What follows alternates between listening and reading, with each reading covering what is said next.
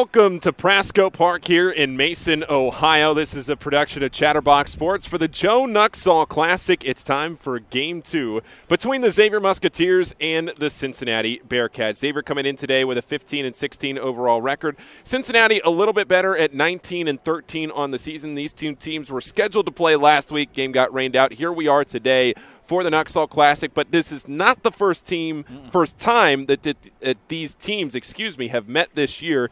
Xavier picking up the win in their first meeting a little bit earlier in the season. But Musketeers have challenged themselves in the non-conference schedule as they usually do. They like to go south. They like to take those spring break trips, whether it's down south, out west, whatever it might be, play a challenging schedule. Cincinnati in their first year under their new head coach, Coach Bischel. There's a lot to this game tonight. We're going to talk about that more in just a second. Paul Fritchner, Reed Mouse, Trace Fowler here with you for this production.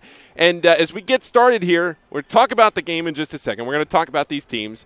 But if you're just joining us, you missed Game 1, we are live here from Prasco Park, and it is a beautiful facility. Everything is free food, free admission. We appreciate you watching, but if you want to come and be here, we'd love to have you here too, because this is just such a nice event that this facility is putting on this year. Trace, there's really nothing like it. Yeah, I mean, listen, I don't know if we've been blessed with the best day so far, but you know what? The sun is starting to try to come out. There it is. It does exist. It's doing its best. I think they're going to rip that tarp off. They just ripped it off. So we're going to get a chance to watch some local baseball at a beautiful facility, and one in which, quite frankly, if you've never been, you just need to find a way to get over here. And it's for a plethora of reasons, quite frankly. Whether you like just the beautiful aesthetics of the field, you love baseball, you love food, you love people, whatever it may be that you love, I'm sure they have it here at Prasco Park, because it's quite honestly above and beyond anything that I've ever seen. Yeah, it is all free. No matter what you want here, it is free. Reed, these two teams here have had a lot of success in recent years as far as, looking toward the postseason. Xavier coming off a regional tournament appearance last year. Cincinnati has kind of come up and down in waves. Scott Guggens was a coach last year. Now it is Coach Bischel in his first season as the head man at Cincinnati. And it's been a good year so far for the Bearcats, coming off a pretty impressive few wins down there against TCU, a 3-game winning streak for them off that sweep. Yeah, you mentioned it. I don't think anybody expected Coach Bischel in his first year in the Big 12, which I think is kind of slept on in the college baseball ranks, to have the success that they've had, a sweep over TCU, a noted powerhouse in college baseball. That's what this team is. And, going into the Big 12, first-year head coach, they've been playing fantastic. A lot of local kids on this team. I know that's a major stride. I know that's a major point of emphasis for the Bearcats. They want to get kids local to the area, and you'll see a couple today.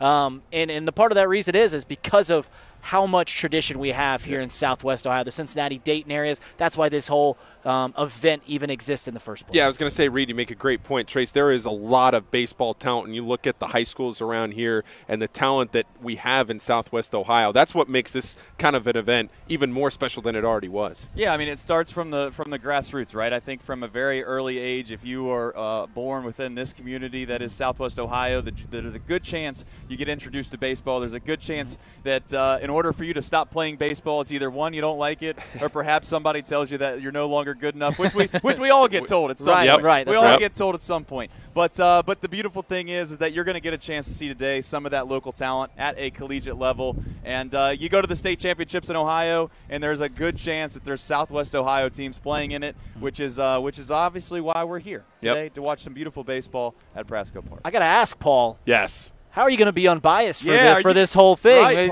This helmet right here. Right. Look, actually, that helmet, let's almost make him wear that helmet to see if he'll even do it. I don't think you got. Here's what we got today, fellas. We got to be unbiased. You sit up here. It doesn't matter. You call the Xavier games during the year. You got to talk about both teams. Don't you worry about that. It's okay. How about I be biased? He's biased towards UC. I'm biased towards UC, and you can just be Xavier. All right. You know what? That's fine by me. Fine by me. Well, the Xavier Musketeers. Let's get right into them. Yeah. I think while we're talking about it, Xavier at 15-16 on the season. They're coming off a year last year where they went down to Vanderbilt. They played in the NCAA tournament, lost in the regional final to Oregon, lost a lot of talent, and have really suffered some injuries this year. You look at the outfield, all injured right now for Xavier as far as the starters coming into the season. So they've had to battle through a lot of that. But earlier in the season, they pick up maybe the best win in program history against, at the time, a second-ranked LSU team down at the box at LSU. Defending national champions, I would say probably the best win in the history of that program. Now, I know since then LSU has struggled here over the last month or so. They're not quite the team that they were, maybe we were expecting to be coming into the season. But you want to talk about a marquee win. It feels like over the last few years, whether it's beating a nationally ranked Kentucky team or whether it's going to LSU, Xavier is always good for one or two of those wins where you just think, well, okay, hold on, where'd that come from a program like this? But that is what Billy O'Connor, somebody who played at Xavier, was an assistant at Xavier for a long time, took over as the head coach in 2017 when Scott Googins left and went to Cincinnati from Xavier. That's the kind of thing that he has instilled in this program. And now here they are. But playing here today, have a chance to go to 500 on the season.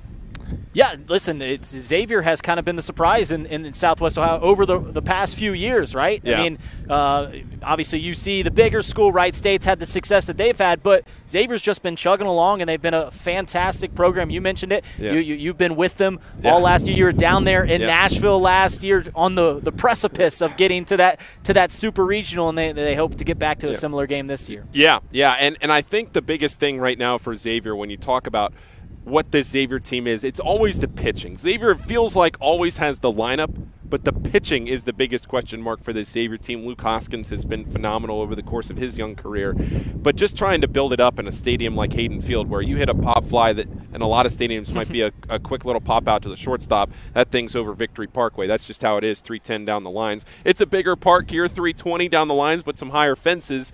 The ball can fly here at Prasco. This is a hitter's park. Yeah, I mean, listen, most of the time it's not the arrow, it's the Indian, as they say. I think ultimately at the end of the day, fields and where you play at might get a little overblown, but a place like Xavier where you have 310 down the line, you walk into the park, there's no doubt if anybody's ever been a hitter, you start staring at it a little bit longer than maybe you should. Sometimes that goes against your psyche, though, and it kind of can get you out of your sorts if you make that a big priority. But you know what? I'm just thankful the sun's out, Paul, and we got a chance to play some baseball. Here's the thing. All four of these teams playing today have fantastic facilities, right? Yep. All four schools have fantastic facilities. They get excited to play at Prasco Park. That's the kind of facility this place is, and I'm sure the coaches will tell you in a moment about what an opportunity this is. I mentioned this in the pregame show for our earlier game between Miami and Wright State, but this here was the facility for the alternate site for the Reds back in 2020, a good enough facility for the major leagues. That's what this park and this place means to the people of this area here in Mason. But we did have a chance to catch up with Xavier's head coach, Billy O'Connor. Let's take a listen to that right now. Joined now by Xavier head coach Billy O'Connor, and Billy getting set here up at Prasco Park to take on the crosstown rival Cincinnati. Didn't get a chance to play them last week, weather better this week. So just take us through what this matchup is like for you overall.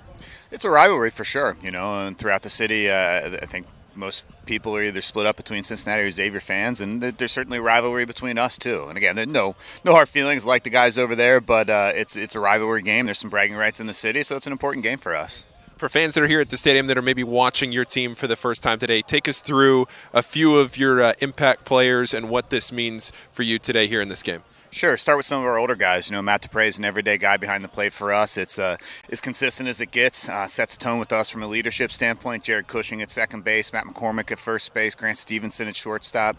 Some guys that have been in the lineup for a long time and have been consistent contributors for us. So they know what this event, the Nuxhall event, means. They know what a rivalry game with Cincinnati is about, and they're excited to play today. You've battled some injuries this year, especially out in the outfield. You've had to overcome some adversity, but still you're able to go down to LSU, pick up a win. And now here you're getting into the heart of the Big East season. And I know this is a midweek non-conference game, but where do you find yourself at this point in the year? Yeah, we're hobbled a little bit. We're a little bit shorthanded with some injuries, but so is everybody. Everybody's got things that they're dealing with, and it's some adversity that we're getting some guys some opportunities to go in there and get some chances that otherwise might not have. So no excuses being made. We're battling right now. And we're trying to piece it together a little bit, but we're in a good spot. We've got some depth on our team, and it's being tested right now. But I'm excited for those guys to get the opportunity. Take us through the pitching today. Connor Bailey will start. He's been around for a while as a senior for us. He's thrown some big games for us in the past, so excited for him to kind of get us into the game. And then you have Alex Vera, Nolan Hughes, Jonathan Kelly, Jake Lambden, Tyler Sauceville. There's some of the names you'll probably see throughout the course of the game today. But, we'll piece it together. Again, it's not going to be anybody going 6-7 innings. It's going to be 2 here, 2 there, and try to get us through all 9. What does this event, the Joe Nuxhall Classic, mean to this program, to these programs playing in this? It's such a cool thing to be a part of. There's such a rich history of baseball in the city of Cincinnati, and such great baseball programs in the city of Cincinnati from a college standpoint. So to be able to pull everybody together for this event, and also to honor the legacy of Joe Nuxhall and what a great inspiration he is to everybody that grew up in Cincinnati like myself, what he means to the city from a baseball standpoint, what he means on an off-the-field standpoint from his foundation that he started. It's such a cool thing for our guys to be a part of, and it's such a cool event to be held at Prasco where, man, there's going to be 3,000, 4,000, 5,000 people here tonight to watch a game, and we're excited to be a part of it. Best of luck tonight, Billy. Thanks, Paul. That was Xavier's head coach, Billy O'Connor. Now let's take a listen to our conversation with Jordan Bischel, the first-year head coach over at the University of Cincinnati. Joined now by Cincinnati head coach Jordan Bischel. And Jordan, here in your first year as the head coach of the University of Cincinnati, you get to come up here to Prasco Park, a beautiful facility. What are your first impressions here at Prasco? Yeah, I've been down here recruiting before, and it's an amazing venue. I mean, what they've done to put together here, it's a really cool place for our guys to play, and to be able to do it in our own backyard and have a lot of family and friends be able to come, pretty cool opportunity. You've already played Xavier once this season. What were your first impressions of them? I know the game didn't go the way that you all would have hoped, but what do you take away from that in a game like this? Yeah, I think anytime Cincinnati and Xavier play, there's going to be a lot of intensity and a lot of energy, and that's good. That's great. It was a quality rivalry type game, back and forth game. We jumped out front. They can really score. They can really hit. But some talent on the mound too. Billy just does such a great job with the program. We know it's going to be a dogfight. What were your first impressions of the rivalry as somebody coming in here now, your first season, this game, these two teams, they mean so much to each other into this city? Yeah, obviously a lot of these kids know each other coming from this area, and so even though I'm not real familiar with the interaction, there's a lot within the program, but I think it's a very respectful rivalry too. I think we both respect each other's programs, and we're excited to compete. For fans that may be here at Prasco Park watching Cincinnati for the first time today, can you just walk us through the season so far and real fast and some of your top players? Yeah, we've started to play pretty well recently. Swept TCU over the weekend, which obviously a really, really good national program, and so that was a big step for us. Now how we respond to it is going to matter, but our top of the order has been really, really productive. Loudon Brooks done a great job in the leadoff spot, local kid. Josh Cross in the 4-hole has 12 home runs and 46 RBIs, so obviously a lot of thump there, but Tommy O'Connor and Carrington Cross at the top.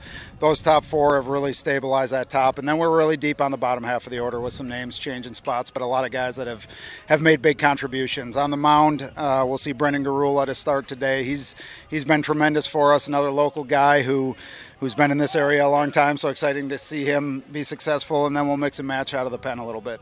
As far as the pitching goes in a park like this where the ball can travel, you see a lot of home runs in this facility, even though the fence is not too short, but still a pretty hitter-friendly park. So what do you tell your guys going into a game like this?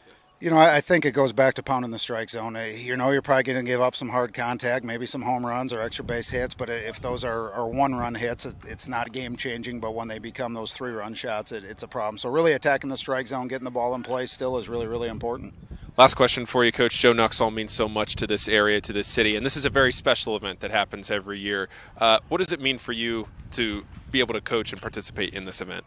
Yeah, obviously I didn't know a whole lot about it coming in. Now, I was coaching in the MAC previously, so I always saw Miami, Ohio playing in it, and so learning about it and seeing what goes into it, it's just a first-class production that supports a great cause.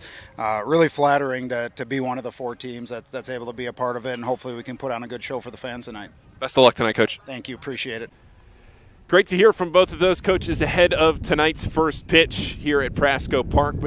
I don't think we can sign off of this show without talking about what this game means, not only in the Joe Nuxhall Classic in the context of what we are here today, but obviously Xavier and Cincinnati on the basketball court, one of the best rivalries in the country. But I think the best thing about this rivalry is how secluded it is to Southwest Ohio. It feels like it's personal to our area. It feels like if you're from Kansas or you're from Oklahoma or whatever and you've never heard of Xavier, you don't know much about Cincinnati, you don't know to appreciate what this rivalry is. You hear about Duke and Right, North right, Carolina. no doubt. You hear about Kentucky and Louisville. You hear about those teams, and everybody knows those teams. But I think that that's what makes this special because of how personal it is to this area and how much it feels protected by this area.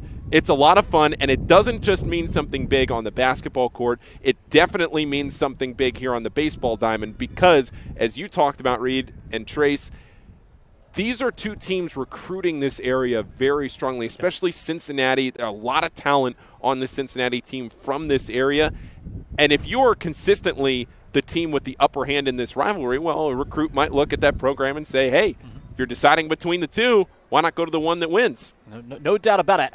How much space separates 4 miles or something like that? Yeah, it's like 3 with a period or something. I don't know. Right. Yeah. These two schools are so Decimal, close. what do they call it? Yeah. They play a lot over the season, right? A lot of midweek games, normally at least 2 to 3 games. Yeah. A lot of them happen in here in the Nuxhall Classic. But you're absolutely right. It's about more than just the two schools. It's about bragging rights, right? It's about saying, like, hey, remember last year when we swept UC? Remember last year when we swept Xavier? They remember those things long after their college baseball career is over. Yeah. Yeah, let's face it. Midweek games usually, for all intents and purposes, it's a way to prepare yourself for the weekend. It's a way to kind of keep the momentum building. But it might not be do or die. I'm not suggesting for a single second they're going to exhaust every person in the pen today. But let's not also act like this is just your normal midweek game. It's got a little more buzz to it. It's got a little more excitement to it.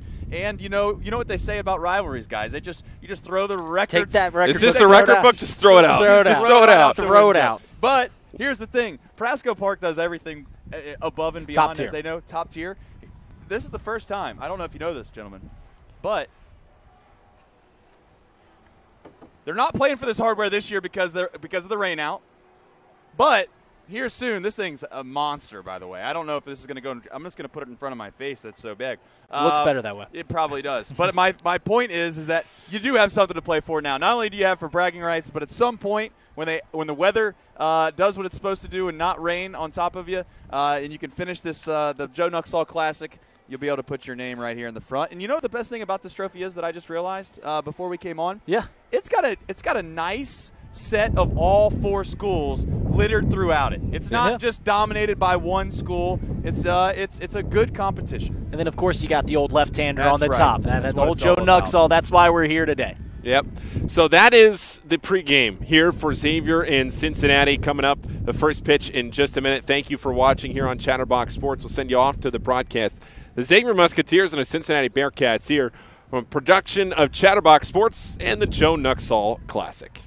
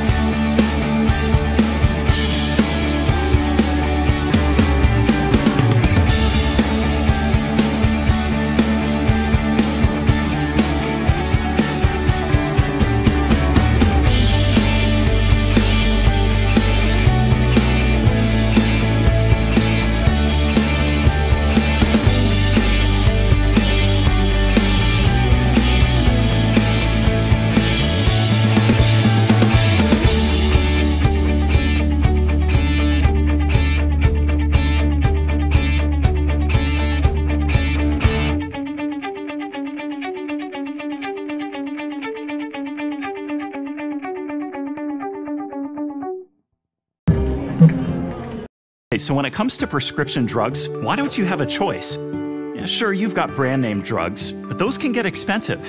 And then there's regular generics, which are safe and effective, but may not be exactly the same as brand name. Why don't you have another option? Meet authorized generics, a unique class of generic drugs approved by the FDA, identical to the brand name, and made of the same active and inactive ingredients as the brand name. Unlike regular generics, which are manufactured by a different company and often have different inactive ingredients, which could result in a different experience. Authorized generics are identical to brand name drugs because they're made with the same exact formula, most often made in the same exact manufacturing facility to give you the same exact texture, taste, size, smell, and feel as the brand name drugs. It's all legit and always FDA approved. Look, when it comes to what you take, you deserve a choice. And you have one.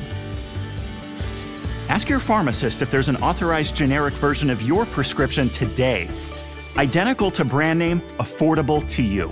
AuthorizedGenerics.com. Good evening and welcome to Prasco Park in Mason, Ohio. This is the Joe Nuxhall Classic on Chatterbox Sports. Here with Zach Siegel, I'm Anthony Mazzini. Glad you can join us today. The nightcap of this Joe Nuxhall Classic, Miami took down Wright State in a marathon game, 22-21 earlier today.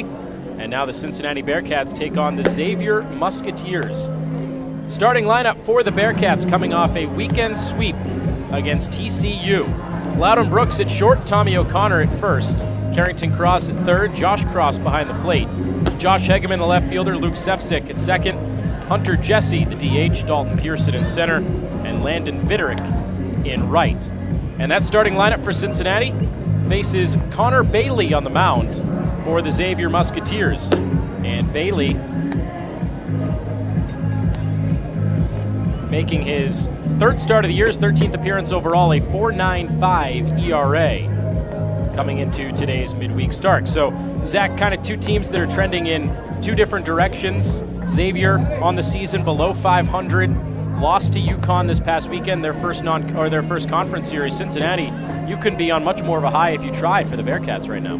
Absolutely. The Bearcats coming off a 3-game sweep of the preseason Big 12 favorite TCU. An absolutely massive series for the Bearcats. And as you touched on, conversely, Xavier just getting started with their conference games in the Big East, 1-2 against a good UConn team. But don't let that 15-16 record for the Musketeers fool you. They're ranked right now number 33rd RPI, and that's due to such a strong strength of schedule earlier in the year non-conference series against Clemson, Florida Gulf Coast, LSU, Indiana State, midweeks against Louisville, Louisiana Tech. This is a good Xavier ball club. So Connor Bailey on the bump today. He'll face Loudon Brooks, first batter of the game. What stands out about Connor Bailey? Connor Bailey's a guy that's got really good stuff. We see the strikeouts and walks both up there. Has not given up a ton of hits or hard contact. It's just going to be whether or not he's in the zone. Well, the first pitch from the tall right-hander misses down and in. We're underway.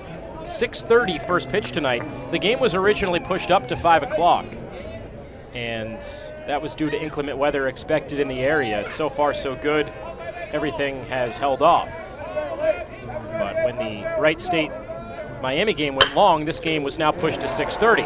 Hot shot picked over at third by Hammond, and that is out number 1. So Hammond plays third today. Stevenson at short, Jared Cushing, who's been on a roll at the plate, he plays second, and Matt McCormick at first. Left to right in the outfield, Christensen, Hendrickson, and Anderson. So all of the Suns are in the outfield today. And Matthew Dupre does the catching for the Musketeers.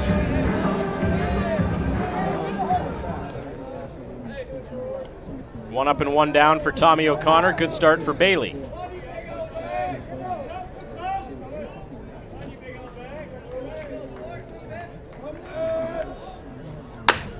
O'Connor sends a fly ball out to right field. Anderson drifting back at the wall, feeling for it, and it hits the wall.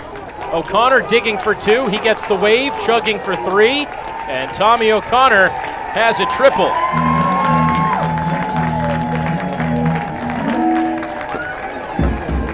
Gets an off-speed pitch over the middle of the zone and continues to do what Tommy O'Connor has done all year. Drives the ball with authority into the gaps.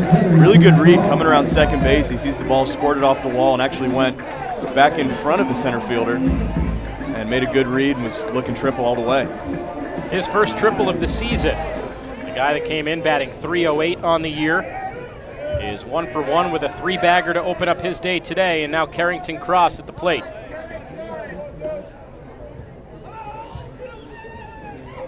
Cincinnati trying to strike in the first inning. On the ground, picked again. Nicely done by Hammond. He's been busy and on target to start this game.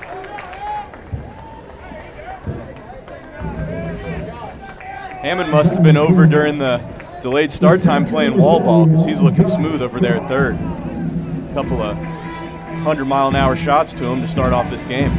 Yeah, 2 outs in this inning for Cincinnati, Zach, but the Bearcats have really squared it up against Connor Bailey. 3 batters, 3 hard hit balls.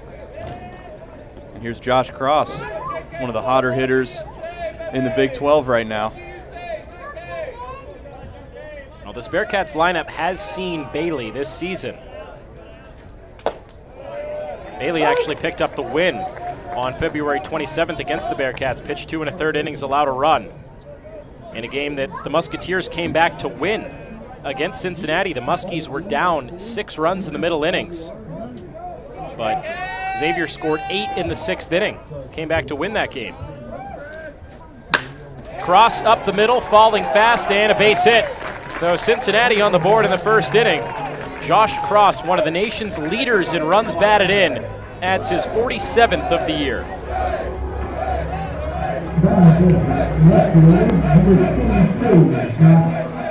Josh Cross continues to do just a great job, not selling out for home runs as the power numbers indicate, but does what the pitcher gives and punches a nice base hit up the middle.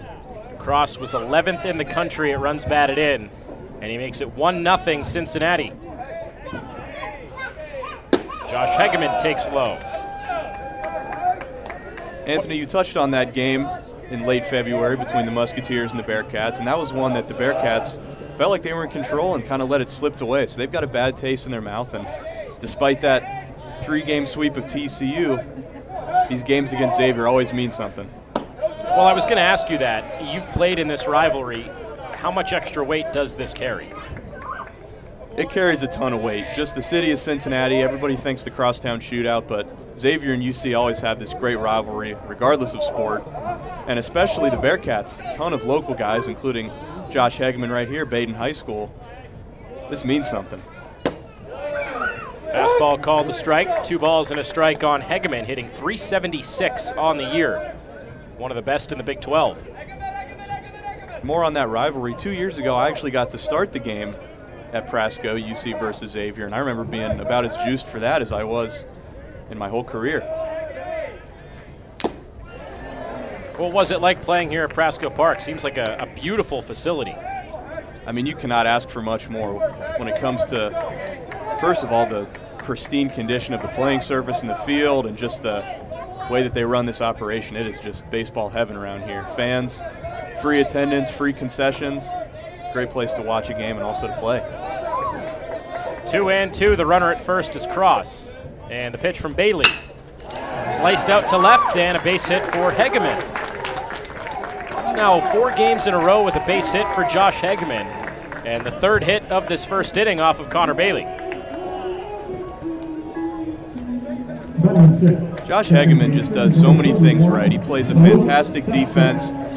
He's not going to blow you away with the power numbers, no home runs on the year, but just continues to hit. .376 batting average coming into this game, an on-base percentage close to .500. He is such a huge part of this Bearcats offense. Maybe overlooked at times. Bearcats have come out swinging. Pitch down to Sefcik. And this was an interesting development, Zach. Luke Sefcik is playing second base today. Loudon Brooks, who led off with the ground out to 3rd, is playing shortstop. And that's a new alignment for Cincinnati, but Jordan Bischel really likes Sefcik's back. They're trying to get him into the lineup a little bit more, so putting Brooks at short today. Very interesting to see. We've seen mostly Christian Mitchell playing shortstop this year. We've seen some Cam Guidry. We've seen a little bit of Max Palmieri, but Loudon Brooks in his Bearcat career has not played shortstop at all, so making his first slide over to the left side of the infield. And it makes sense. You need Sefcik and Brooks' bats both in this lineup.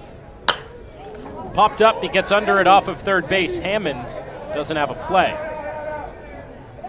Now Sefcik has been scuffling a little bit lately. 0 for 7 between the Baylor and TCU series. But his playing time had gone down a little bit, with Brooks really taking command of that second base spot. So Jordan Bischel trying to find the right balance of getting Sefcik in there consistently as well as keeping Brooks in there. That's what's great about these midweek games. Just a good opportunity, even as we're a good chunk into the season, to give coaches a chance to find that right rotation. Now fouled right off of Matthew Dupre, the catcher. 2 balls and 2 strikes on Sefcik, who came over following Jordan Bischel, the first-year head coach for Cincinnati from Central Michigan. MAC first-team selection a season ago. Bailey deals the 2-2. And Sefcik shoots it out to short. It eats up the shortstop, Stevenson. Ricochets into left. Here comes Cross, and it is 2-0 Cincinnati. Got the in-between hop and was just stuck in the middle there. The Bearcats continue to do what they do offensively. They're going to put the ball in play, put pressure on the defense. We've talked so much this year, Anthony, calling UC's home games about just the way that they refuse to strike out and make things easy for the pitchers. They're just going to put it in play, and good things happen. They give Sefcik the benefit of the doubt there. They score that a hit. So an RBI knock. 4th hit of the inning. And Jesse takes strike 1. A guy that has not played in this rivalry against Xavier, but he's very familiar with playing a lot of these Joe Nuxhall Classic teams coming over from Indiana. Spent 4 years with the Hoosiers. They also play a lot of these local area schools. I'll do you one better, Anthony. Hunter Jesse, a Prasco Park legend. I remember watching a game here, his Kings High School, when he was a junior against the Mason Comets. He ended up stealing home to win a big game against the rival Comets back in 2018. So he's no stranger to doing great on this field. What a catch at short. Stevenson leaping high and coming down with it. Unreal play by Grant Stevenson, robbing Jesse of a base hit. And what a stellar play to end the top of the 1st inning, but Cincinnati strikes twice and gives Brendan Garula, the starting pitcher, some early run support.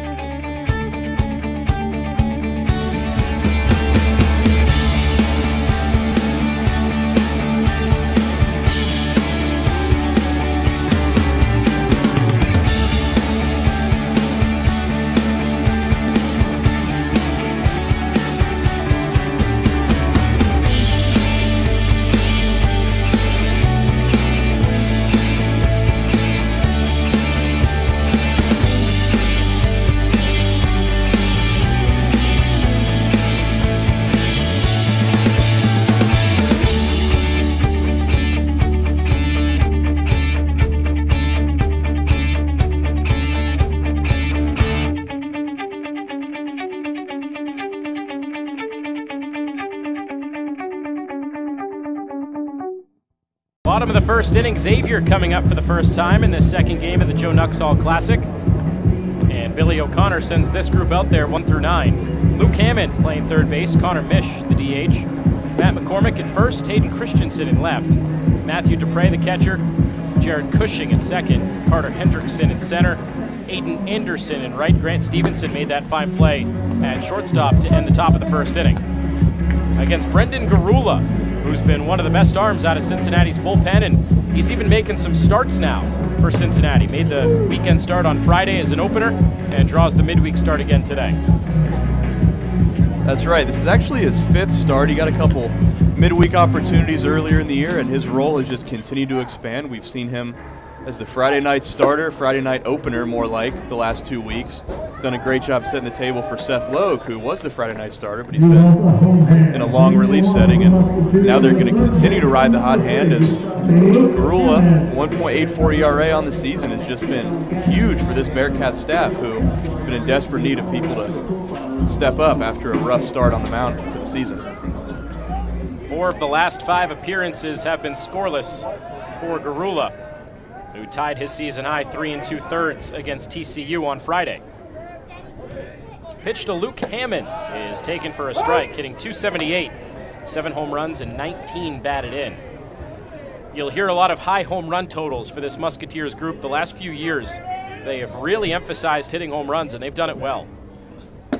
Absolutely, Anthony. Whenever in my career I pitched against Xavier, whether it was at our place or at theirs, it was always an emphasis on keeping the ball down and knowing that they're going to be very free swinging. Chopped foul at the dish.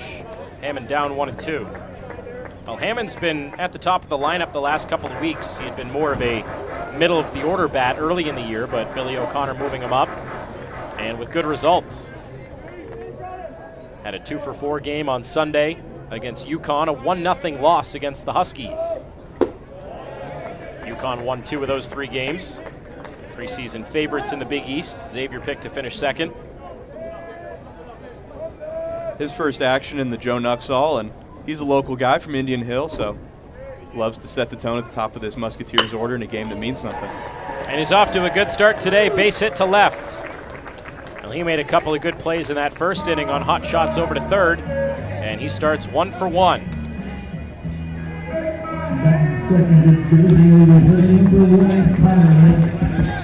That brings in Connor Mish. Been playing very well as of late. Enters today with a 13-game on-base streak for the Musketeers. Hitting .294 overall.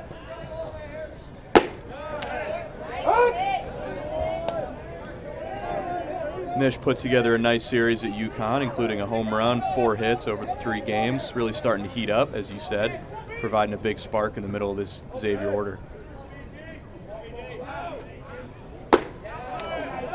Quickly 0-2.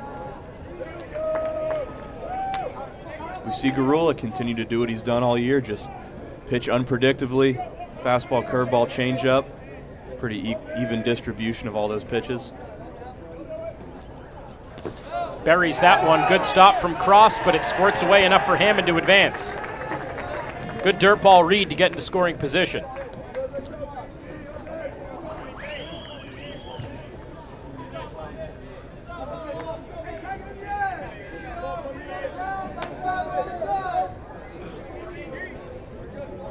So Mish, who's had a nice sophomore season after hitting .260 last year, a chance to drive in Xavier's first run.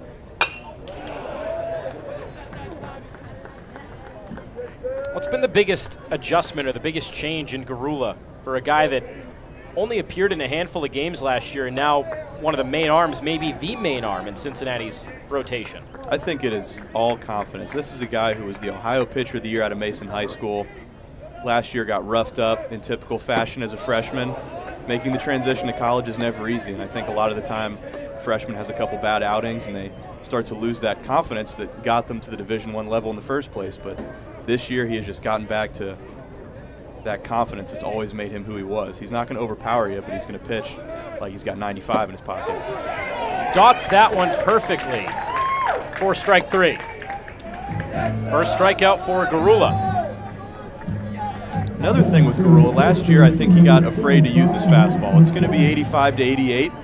Again, not going to blow you away, but I think he was worried with that velocity that wouldn't play to college hitters, but it's absolutely paramount to establish that fastball to break your off-speed off of it, and this year he's really been doing a better job of that. Starts off the big slugger Matt McCormick with a slider outside. Very imposing hitter in this Xavier lineup. This is a guy that pitchers are never happy to see walking the plate. Similar to Josh Cross, and always a power threat. Puts together a really nice career. Had a big year last year and already off to a hot start this year with 10 home runs. You're hitting .296. Big East preseason team selection. Drove in 3 runs against Cincinnati on February 27th as part of a 1-for-4 day.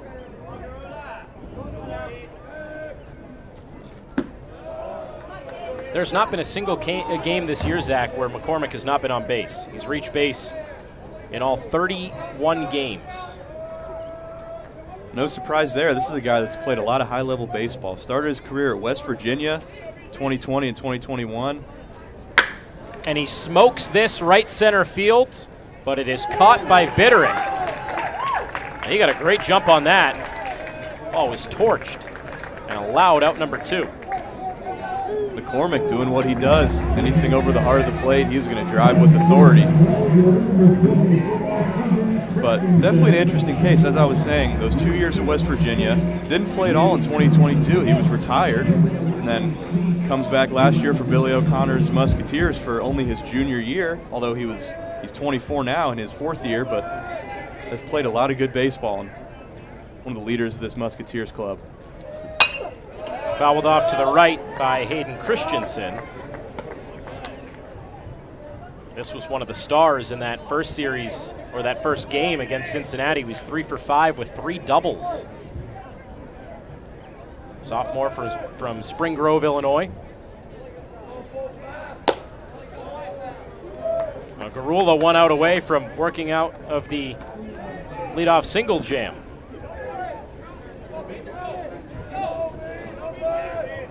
Christensen hitting .293, 5 home runs.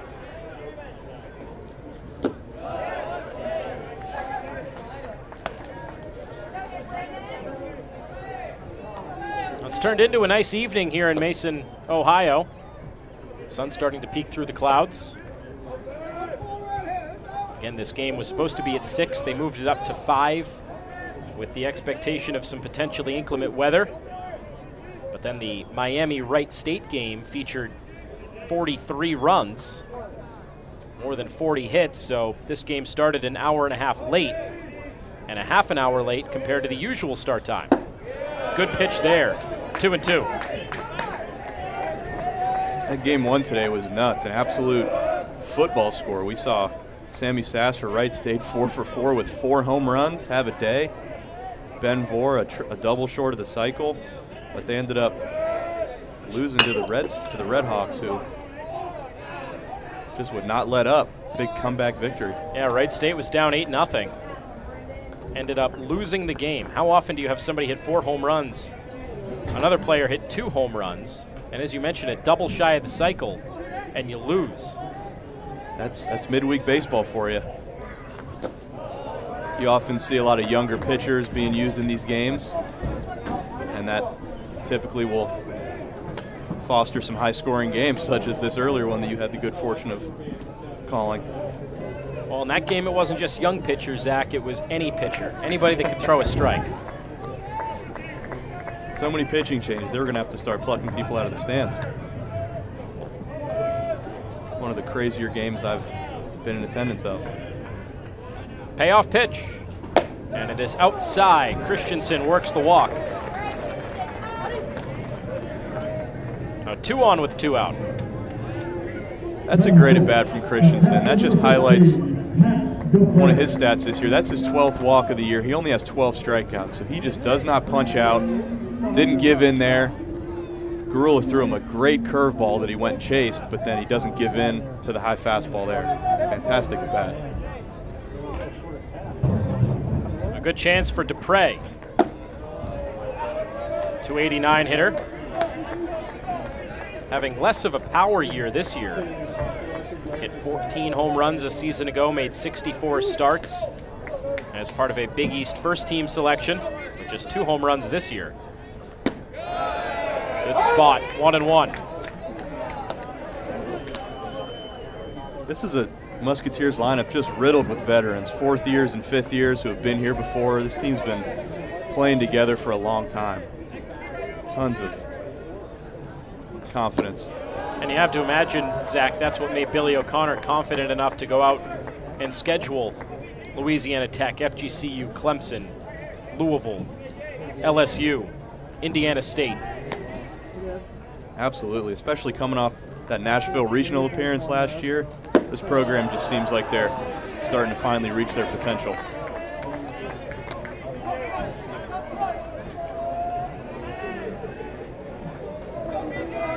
Certainly plenty of hitters in this lineup, but Xavier lost a lot on the pitching side of things.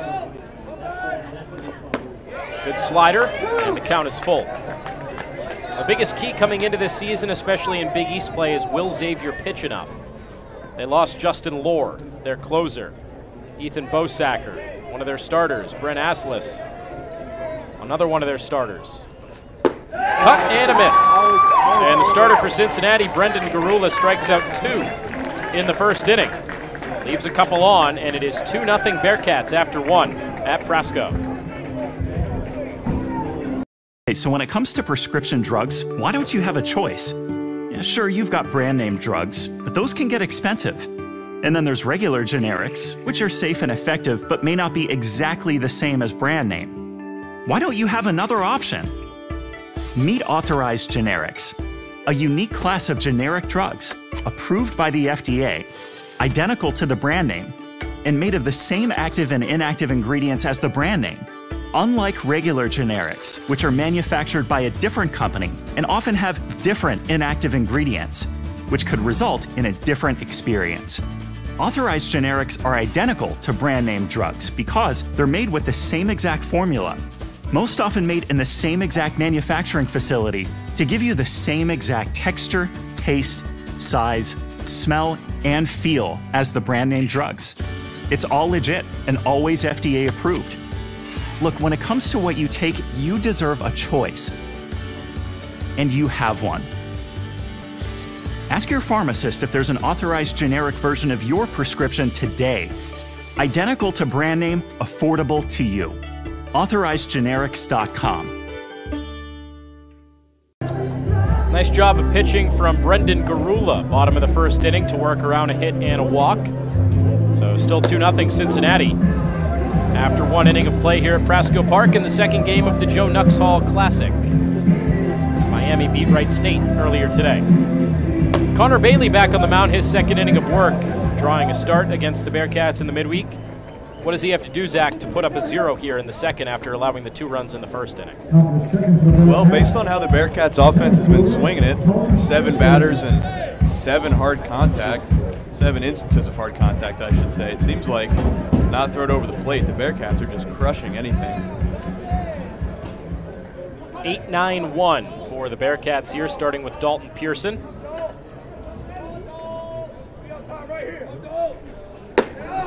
Pearson hitting .204. First year in Cincinnati, coming over from Georgia State. He's been a staple out in center field. Known more for the glove than the bat this year.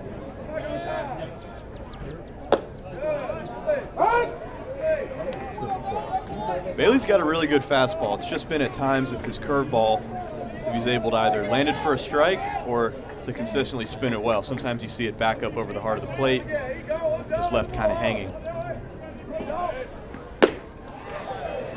Called strike 2.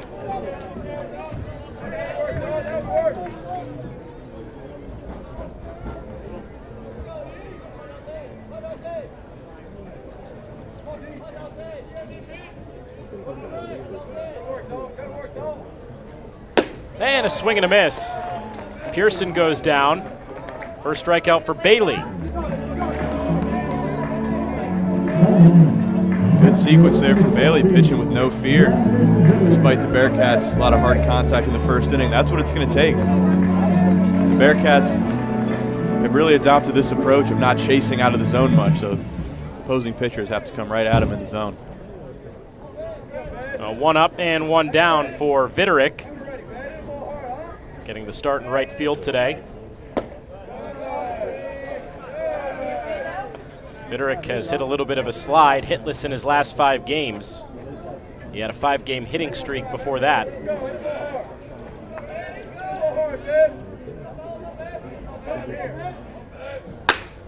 Socks it out to center field, sending Hendrickson back. Shy of the wall, he's got it. Vitterick put a charge into it. Nothing to show for it, and he is out number 2. Anybody who watched this first game, and Anthony, yourself included, knows that the ball is really carrying here today at Prasco Park. Vitterick didn't even really seem to barrel that, and that nearly got to the warning track. Yeah, the wind is blowing out to left. Although we did see Ty Bodicic hit one out to right for Miami in Game 1. But definitely a righty-friendly park today. Inside on Brooks.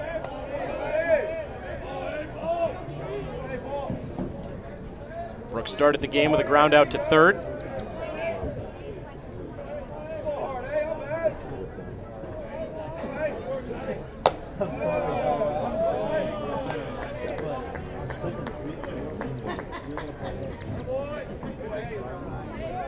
Brooks is 8th in the Big 12 with a .364 batting average. He's had a great year. taken such a huge step from last year offensively. Just seems like last year struck out looking a good amount. Just didn't look as confident at the plate. And this year, he just oozes confidence at the top of this Bearcats lineup. Works good at bats, will bunt, puts the ball in play. Been a great table setter as of late for Jordan Bischel's club. Brooks is hitting .372 since March 20th. Hit safely in 14 of the past 15 games. That includes 7 extra base hits, 11 runs batted in.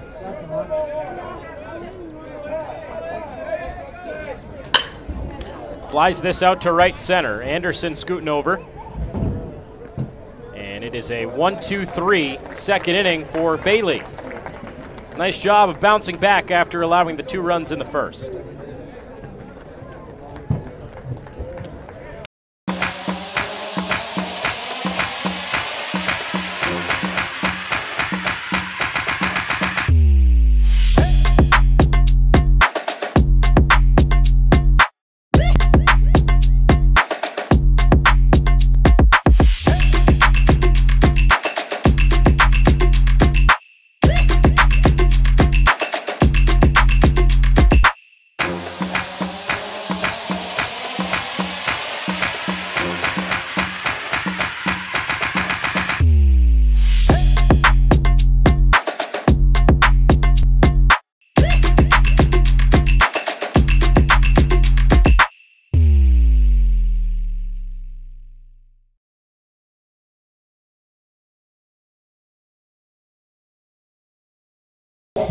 Start rolling them out one at a time again. Frank Robinson, Ken Griffey Jr., or Joey Vaughn. Carson Marsh into the game for Cincinnati. So 1 inning effort for Brendan Garula, and early on it's following a script of the first game of rolling out pitchers 1 at a time. Bailey with the first 2 for Xavier, but now Carson Marsh is in after just 1 inning from Brendan Garula. And Carson Marsh into the game, making his 14th appearance. He has a 4.63 ERA. 24 strikeouts and 23 1/3 innings for the right-hander. Bearcat starters were so good this weekend, and we didn't see Carson Marsh, who's been a big key bullpen piece for Jordan Bischel's squad, so no surprise to see him here early. And as you said, he has really picked it up as of late, gotten that ERA down in the mid-4s, near the top of the team in appearances, with now his 14th, actually tied with Brendan Garula for most appearances on the team. Just has been big time as a freshman. And I want to draw some attention. The strikeout to walk ratio as a freshman, 24 punch-outs to just 7 walks. Really looks polished for a young arm. Out of Westchester, Ohio, he pitched at Moeller High School, which is a notable program here in the Cincinnati region. Yeah, Marsh hasn't appeared in a week and a half now. Last against Baylor. Easter weekend, went 2 1/3, allowed 3 runs against the Bears. Before that, he pitched 2 scoreless innings against St. Louis. Well, it's been a while. As you mentioned, Zach, a lot of really good success on the mound. Cincinnati didn't need to use many pitchers. This one's flied out to center off the bat of Jared Cushing. And that is a rare out for Cushing lately. He has been absolutely tearing the cover off the baseball, but flies out to center there for out number 1. You said it, the 5th-year Cushing, 2 hits each day in that UConn series, Friday, Saturday, and Sunday, multi-hit days. Been a tough out as of late, but Marsh goes right at him with a fastball. That brings in Carter Hendrickson, playing center field today. And he goes after the first one. Shallow center, Sefcik is out there. And he's got it. Quick 2 outs for Marsh.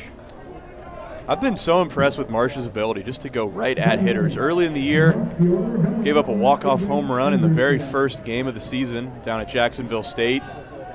And it might not seem like a huge deal, but that could be something that could really mess with a freshman's confidence. His first career outing, first game of the season, gives up a walk-off bomb, but I've been impressed by his ability to respond. You touched on the rough outing at Baylor, but here he is going right at guys.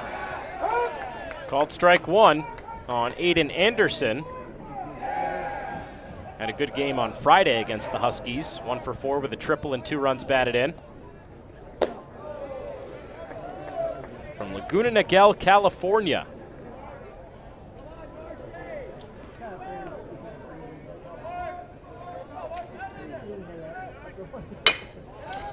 Bounced on the ground out towards second. Sefcik charges and retires the side. Nice inning from Carson Marsh. 1, 2, 3, sending the Muskies down in order.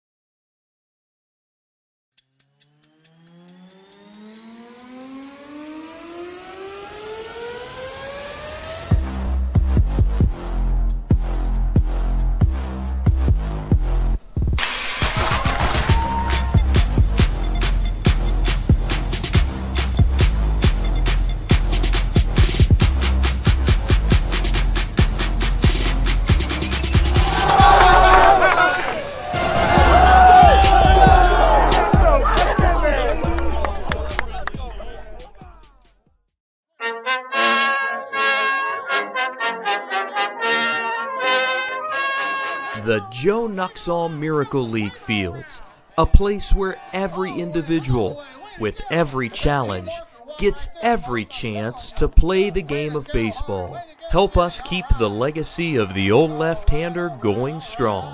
To learn more or to support our mission, visit NuxhallMiracleLeague.org or find us on Facebook. 2-3-4 coming up for Cincinnati, top of the third inning. Anthony Mazzini, Zach Siegel with you from the nightcap of the Joe Nuxhall Classic, honoring the former Cincinnati Red, who was the youngest ever major leaguer to debut. He was 15 years old. Went on to become a renowned broadcaster in the Reds booth. And this tournament, featuring Miami, Cincinnati, Xavier, and Wright State, is played in his memory. A little bit different this year. Usually it's a 2-week event. They would crown a champion. Xavier's actually won the last 2 years. But the first iteration was rained out a couple of weeks ago. So just a one-day event this year. There will be no trophy, unfortunately. Connor Bailey starts off Tommy O'Connor with a strike. Good pitch after the big fella tripled in his first at-bat. Nasty slider. Bailey continues to go to this tight, short slider. Really plays well off the fastball, similar to Nate Taylor's slider, who had a gem against TCU on Sunday of the series. What a catch at third. Hammond leaping up. That got on him quickly. Some action over there. He sure is. Wowzers. He had to be ready for that in a heartbeat. Bearcats continuing to hunt these fastballs. Lots of hard contact off of Bailey, but to his credit, a great bounce-back 1-2-3 inning last inning. I'd like to see him continue to go back to that hard slider. Breaking ball dropped in on Carrington Cross.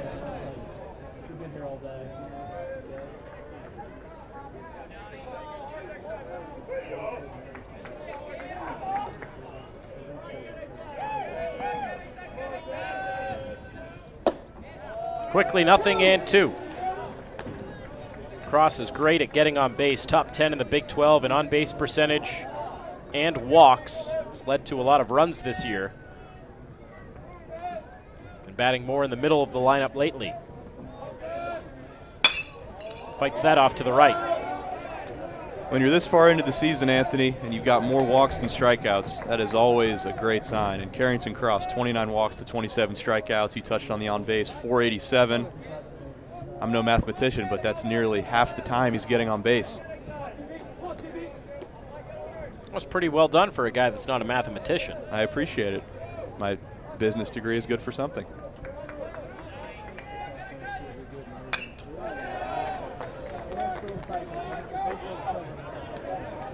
Cross had a good game against Xavier earlier this year, 2 for 4. Drove in 4 runs. That game was played on February 27th at Hayden Park.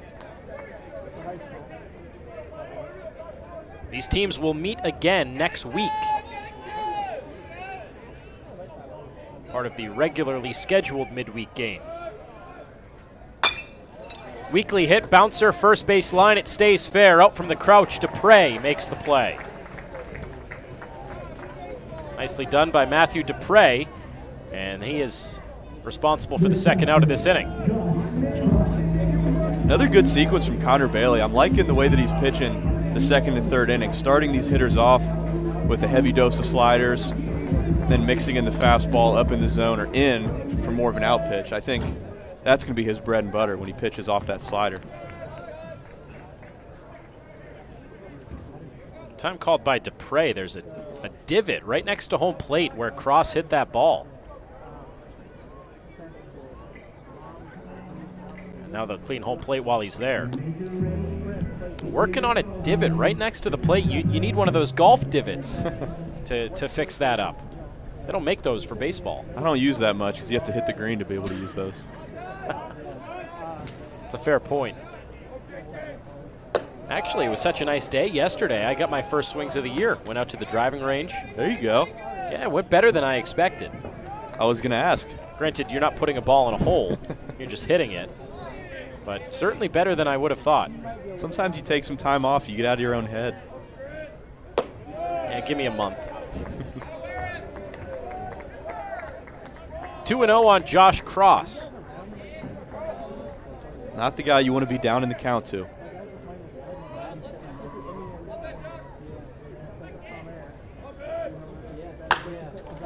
Fly ball, shallow right. Anderson started back. Now he has to race in. But plenty of time to recover and make the play. It's another 1-2-3 inning for Bailey. He's retired 7 in a row, going back to the first. Ladies and gentlemen, 2 sets of teams.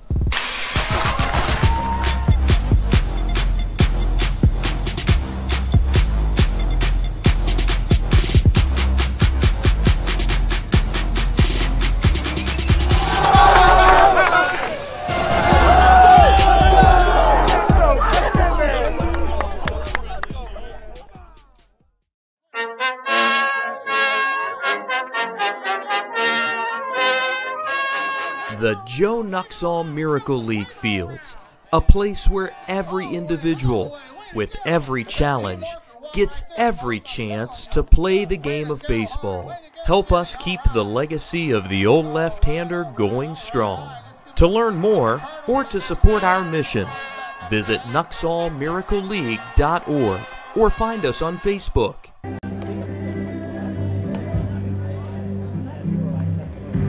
Bottom of the third inning here in Mason, Ohio. Prasco Park, the site of the Joe Nuxhall Classic. Carson Marsh back out there after a very quick and effective second inning. Retired the Musketeers 1-2-3. And he will face 9-1 and 2. Bottom of the third. Anthony, we talked about Joe Nuxhall earlier, a bit of his career. Every time I hear that stat about him pitching in the bigs at 15, unbelievable. I could barely walk and chew gum when I was 15. Well, of course, a different game back then, and he was debuting at a time when so many players were deployed due to World War II, and there was a need for baseball players. So it was a different day and age, a different game. But however you draw it up, very impressive. What might be even more impressive is when he was debuting, when players were needed due to military service, you had people that were signing up to enlist at that age and trying to get in earlier than they were allowed. Crazy. It was a different generation back then. You hear stories of 13, 14, 15, 16-year-olds going up to Army offices to enlist, telling them that they're 18 just so they can go overseas. Different generation. The only thing I probably lied about my age about was to play the Call of Duty game, so that's kind of the same thing, right? 2 balls and a strike on Stevenson. Yeah, that's about the same, I'd say.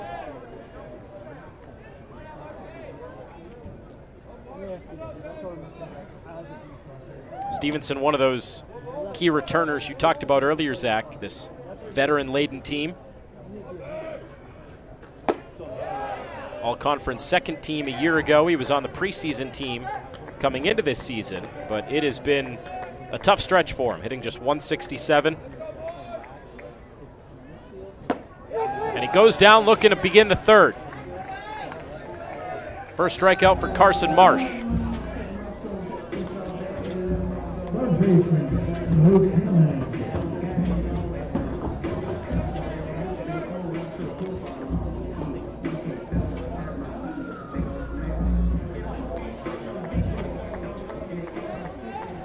Back to the top of the order now for Luke Hammond.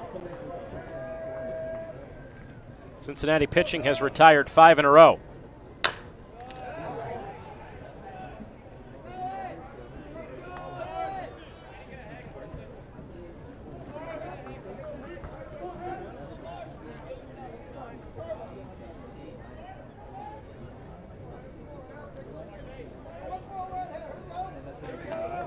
Xavier will be back playing at this field, they hope, at the end of the season in the Big East tournament. Top 4 teams in the Big East at the end of the year qualify. And Xavier, if they make the top 4, they are a very likely candidate to get to the championship. Every single time they have qualified for the tournament, they've gone to the championship series. They won it last year over UConn. As you mentioned earlier, Zach went to the NCAA Regional down in Nashville and put up a pretty good fight. Beat Vanderbilt, ended up losing to a good Oregon team twice who would come out of that regional in Nashville. But 39-25 last year, certainly no slouch, and no surprise why they played such a great strength of schedule and their year last year that, as I said earlier, they're ranked number 33 RPI, which for a Big East team under 500, pretty crazy. Hot shot picked by Cross at third. Boy, he's gotten better defensively over the last couple of weeks and makes a nice strong throw over for out number 2. I had a feeling that Hammond was going to hit one over there as he was getting a lot of action early. We've seen some fantastic defense at the hot corner on both sides of the ball today. Again, the biggest difference this season for Xavier is the pitching. Coming into today, a 6.39 team ERA. The bats are still there. Question is, can this team pitch enough down the stretch? They showed it against UConn. It's kind of funny. They won the first game of the series 9-5, and then they just couldn't hit the final 2 games. 1-0 game on Sunday. I was just about to say. You know, for a team that's supposed to be very good offensively and not pitch very well, they really showed out. As you said, they lost some key pieces. Ethan Bosacker, he was nasty last year for the Musketeers. 98 innings pitched. I mean, that's a lot to make up for, not to mention Justin Lower, who made the flip to a very good LSU team. He's been a big piece of their bullpen down in Baton Rouge. And Bosacker, the 3.49 ERA last year. Swing and a miss. And Carson Marsh makes quick work of the Xavier Musketeers in the 3rd inning. Strikes out a pair. And Bearcats pitching has been cruising the last couple innings.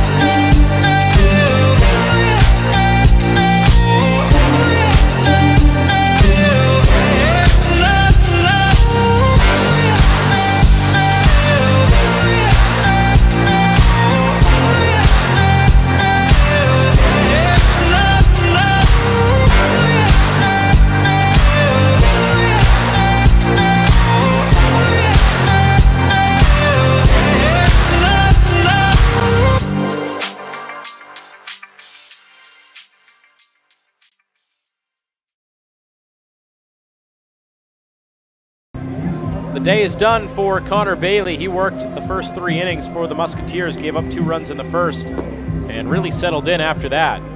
But now he gives way to Tyler Sauceville, transfer from New Haven, sophomore from Schenectady, New York. He was a good one last year in the NE10. All-conference 3rd team, rookie team, pitcher of the year.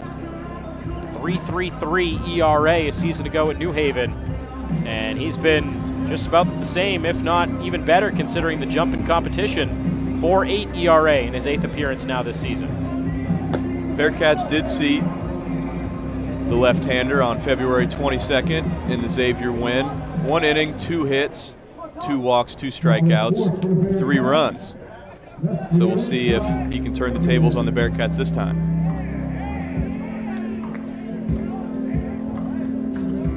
Sauceville will face Hegeman, Sefcik, and Jesse. So Billy O'Connor bringing in the lefty against a couple of southpaws. Hegeman gets drilled. First pitch out of the hand of Sauceville, and the leadoff man is on.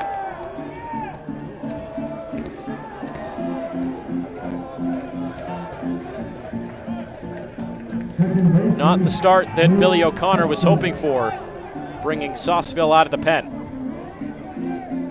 First time a Bearcats batter's reached base since the first inning. Bringing a little life back in the dugout as it had gotten a bit quiet with all those zeros.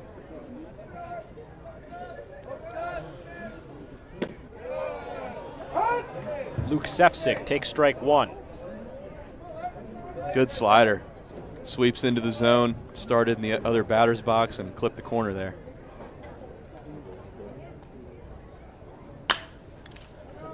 Flied out towards right, but out of play. And quickly 0-2 on Sefcik, the second baseman today for Cincinnati.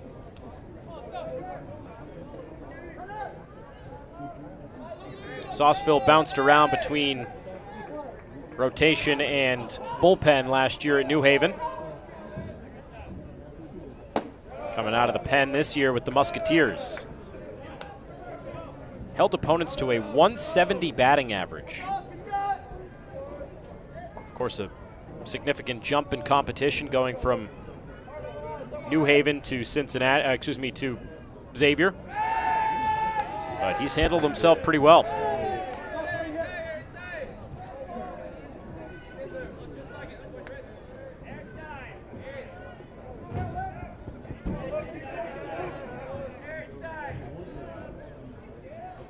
He's set.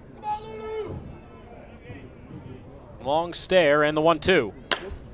Reach and a foul down the right field line.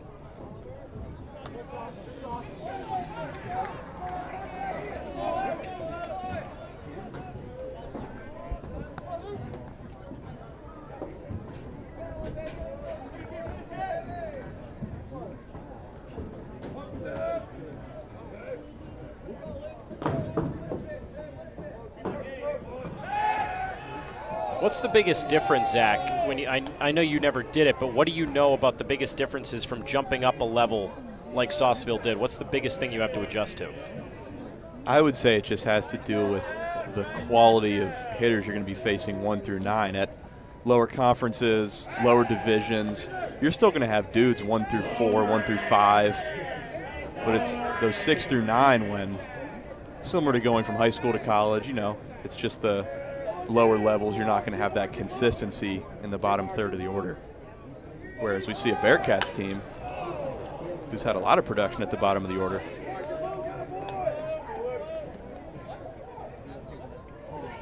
Still 60 feet 6 inches, still the same game, just can't take any ABs off at this level. Well, you see so many guys that get overlooked and end up at that D2, D3 level, NAIA, JUCO level. Baseball is really that one sport where it seems more interchangeable than others. Basketball, there is a significant jump. Big going time. level to level. Sauceville's an undersized guy, just 5'7", but love to see a guy like him.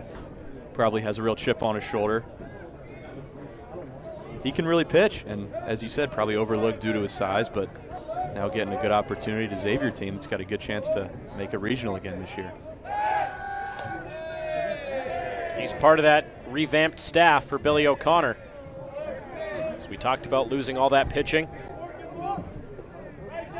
Their big loss with the bat was Andrew Walker. Hit .325 last year. Cincinnati lost a big one as well, Ryan Nicholson, who's now playing at Kentucky, a top 25 team. Nicholson last year hit 16 home runs, just shy of 300.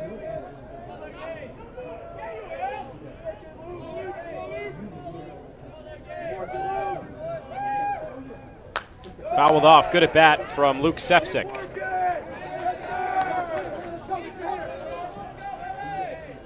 Bearcats showcasing that offensive identity, not giving in, really doing a good job fighting with 2 strikes. Of late, they just have not struck out much at all.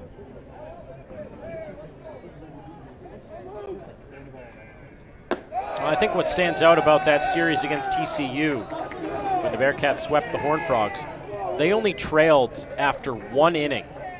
1 inning. It was either tied or they had the lead. Felt like they were in complete control all weekend on both sides of the ball. Pitching really stepped up big time. Now, if we were in pro ball, Sauceville would have been out of moves about 4 moves ago, keeping very close tabs on Hegeman.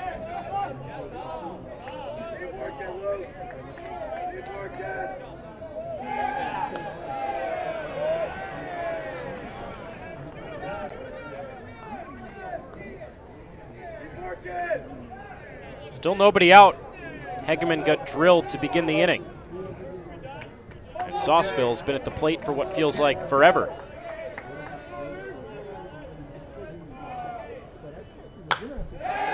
He's going to stay up there. You see the Bearcats have the stickers on their helmets. I would assume if it is what it used to be, it's probably for quality at bats, RBIs, moving a runner, things like that. And this is certainly a quality at bat. As you said, it feels like Lou Sefcik has been dug into this batter's box for about 10 minutes at this point. Continues to fight, foul off pitches. And he sends out towards left center. Christensen moves over to make the... No, he drops it. He dropped the baseball. Had it all lined up and just never squeezed it. And it goes as a 2-base knock for Sefcik. Wins the battle, but a ball that needs to be caught in left center.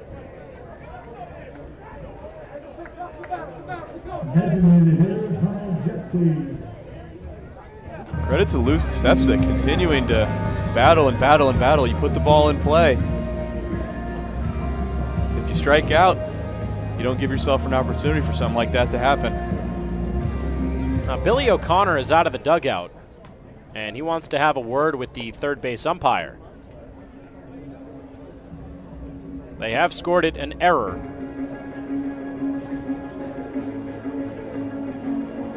So it's an error on the left fielder, Hayden Christensen. Just never caught it. You have to wonder, with the lights now being on, overcast sky, if it was right in that line. That's the only thing that I can think of, but he was in the right spot, had it lined up the whole way, just never made the catch. We're at that in-between. It's starting to get a little dark. It's gray. It's dim. It's got to be that. Just blended in, took his eye off it at the last second. So now Hunter Jesse batting with nobody out and 2 on.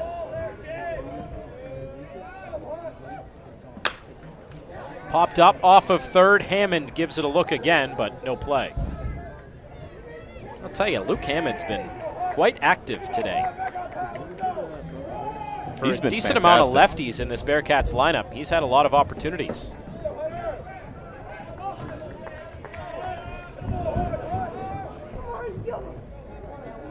Been playing in to protect against the bunt. That's such a big part of this Bearcats offensive identity, and as a result has had some hot shots as he's playing in front of the bag over at third.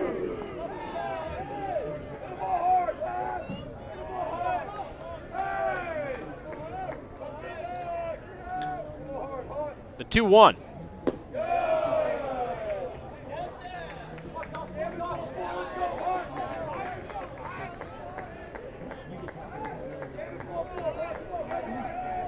Dalton Pearson is on deck.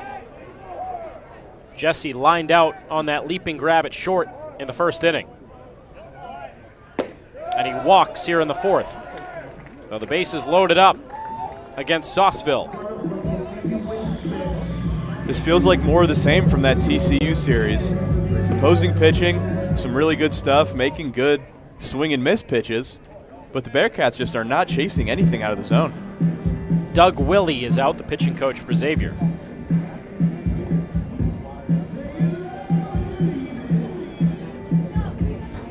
That was a focus for Jordan Bischel and the Bearcats. If you have a pitch in your zone, do damage. But if it's not in your zone, wait for the next one. Lower the swing rate. Lower the chase percentage. All things that Jordan Bischel identified that needed improvement when he took over this Cincinnati job from Central Michigan. We've talked about it, Anthony. Walk rates continue to raise year over year in college baseball. So it makes a lot of sense. When that's the trend, you make your offensive approach about exploiting that trend. On the ground towards short, gobbled up Stevenson, second for one, and that's the only play he'll have. A run scores for Cincinnati. Josh Hegeman coming in from third. And now a 3-0 Bearcat lead. A fielder's choice run batted in for Dalton Pearson.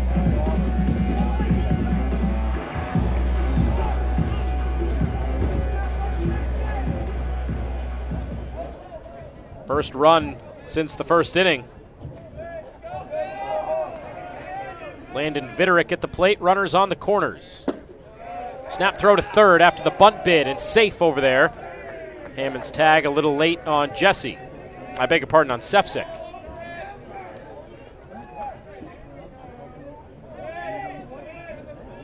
Nice job there by the catcher to Dupre to quick snap throw back.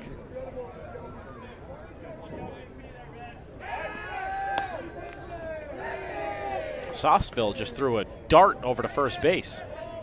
That popped the mid of McCormick. We saw him trying to keep Hegeman close, and with Pearson over there, the real threat, 12 for 14 on the year stolen base-wise, no surprise that he'll be paying close attention to him over there. That better throw would have had him that time.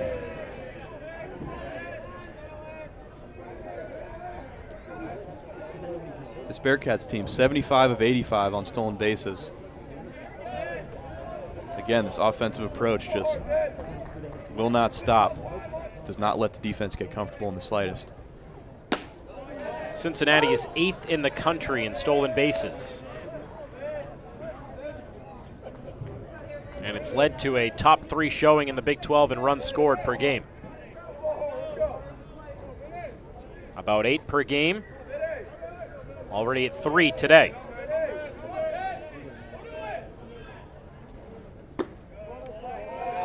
A lot of this offensive approach, it's nothing crazy. It's just looking at trends from kind of a macro level in college baseball and exploiting them. We know that stolen base rates are better in college than the pros just because being able to catch and throw and not throw it away. It's harder for these college players than for professional players. And that's something that has always been known about college baseball compared to professional.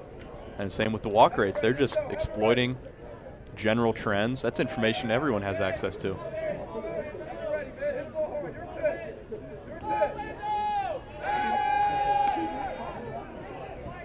And what sort of information does Sauceville have that he just keeps throwing over? Probably that Pearson is one heck of a base stealer. Sauceville did read the scouting report on these Bearcats hitters today. Now, at least Billy O'Connor knows he's paying attention. Not slacking off in those pitching meetings.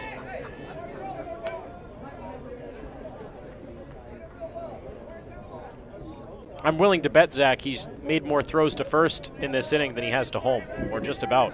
It certainly feels that way.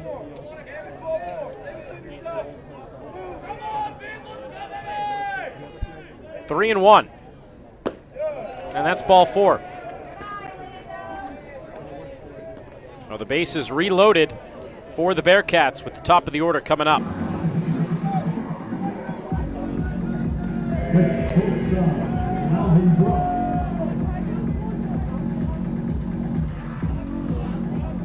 chance for Loudon Brooks to come through. Bases loaded up with Bearcats in a 3-0 ball game. Wouldn't necessarily be surprised if we see a squeeze here, Anthony. After that swing, and maybe. Brooks half-hearted there, wasn't sure about it. 0-1. So even with Brooks at the plate, the way he's been hitting, you would consider the safety squeeze. It would never surprise me with this offense. He's a really good bunter as well. Well, he sends this a long way to right, playable for Anderson, and he's got it for the second out. Tagging and scoring from third, Sefcik trots in, and a sac fly RBI for Loudon Brooks makes it a 4-0 ball game.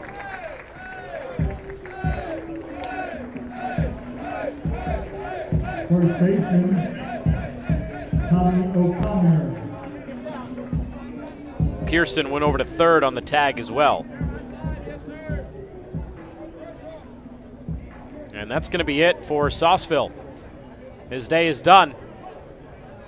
He goes 2/3 of an inning. The error behind him didn't help, so 2 runs, 1 earned. And he is taken out. Middle of the 4th inning here in Cincinnati, or in Mason, excuse me, the Bearcats have the 4-0 lead. For years, Prasco has been a leading pharmaceutical company in the United States. And though we were founded in 2002, our story starts in the 1940s with a small pharmacy in Shelbyville, Kentucky. Before he was known as a founding father of the generics industry, E. Thomas Arrington was a young boy sweeping the floors at Schofield's. From those roots, he went on to a successful career, leading multiple pharmaceutical companies to new heights. These experiences led him to create a new business with a vision of reaching the world for Christ while building a world-class healthcare company. Prasco is the leader in authorized generics, brand prescription products sold under a private label, most often made at the same exact manufacturing facility. Our unlimited business strategy focuses on breaking down barriers and unlocking potential. We use a complete approach, a long-term focus, combined with deep industry experience and excellence in planning and execution. As a result, we have returned significant value to our partners. Our pharmacy customers benefit from Prasco's best-in-class supply reliability and drug products that are identical to the brand name. Prasco's authorized generics allow patients access to high-quality, more affordable medications and are available at over 60,000 pharmacies across the country. Our commitment to the community and to doing things the right way, started in a small pharmacy in Kentucky, is true today and will be for generations to come.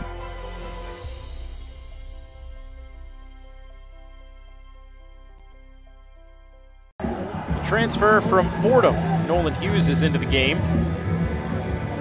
Last appeared against Bowling Green a couple of weeks ago. 2 innings, struck out 2 in scoreless work for the Xavier Musketeers. And he comes in to replace Sauceville. Now Nolan Hughes inherits first and third with 2 outs in the 4th inning. 2 runs already in. Only 1 of them earned. Pitch to O'Connor is up and away. 95 on that fastball from Hughes. He's pumping it in there. No surprise there. 14 1/3 innings, 26 punch-outs. I expected some noise or at least some nasty stuff from Hughes based on those stats. 6.91 ERA for this left-hander from Halifax, Massachusetts. Started to pitch well as of late. Has not given up a run in his last 3 outings and 4 2/3 of work. Cut down on the walks a bit. Because with those 26 punch outs in just 14 1/3, 25 walks. So that's the story of somebody with nasty stuff, sometimes struggles to find the zone. Yeah, it seems like he walks him to just strike everybody out after that, put himself in a bit of a hole, and then work out of it. Right now he can't find it, and he just tripped over himself. He reloads the bases. Tumbling off the mound, trying to find that footing at Prasco Park. And the base is all juiced up for Carrington Cross, the 8th Bearcat to bat this inning.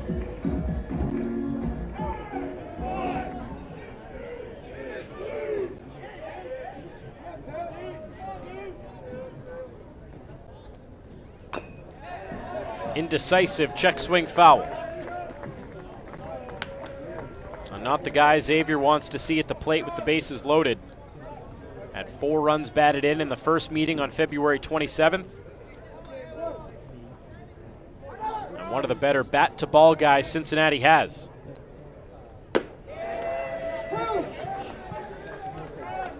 He was doing a nice job filling it up with off-speed as he missed 4 straight fastballs. Good job being your own best pitching coach, going to another pitch there when you can't find the fastball. Swing and a miss. 93 got it by him. And just like we talked about, you walk a man, you strike out a man. That has been the MO for Nolan Hughes this year. And he strands the bases loaded, helps out his teammate Sauceville, and keeps it at a 4-0 deficit.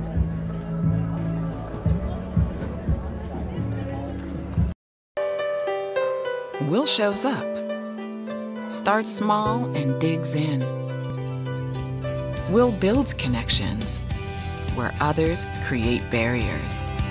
Will resolves to grow beyond doubt, to be more than the sum of our setbacks. Will finds a way forward because it's not just what we do, it's who we are. Your vision, our purpose. Together, we will. What is a Bearcat? A Bearcat is determined, resilient, curious. We show up ready to work, to play, to grow. And while a lot's changed in our 200 years, there is one defining trait that unites us all. Bearcats go big. Big discoveries, big dreams, big impact, big leaps for mankind, big miracles. And when we reach the summit, we fix our gaze on new heights. We never stop. That's just who we are. Bearcats go big. 3-4-5 coming up against Carson Marsh. Cincinnati's offense just helped the freshman get a little bit more breathing room. 4-0 now. Bottom of the 4th. Marsh has faced the minimum through 2 innings. And Cincinnati pitching in general has retired the last 7.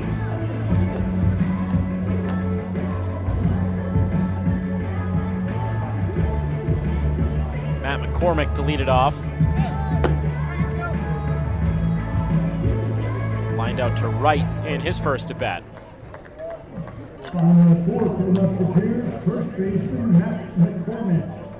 Now Marsh has been very good, really all season, but especially tonight. 6 up, 6 down for the freshman. Pitched with a ton of confidence.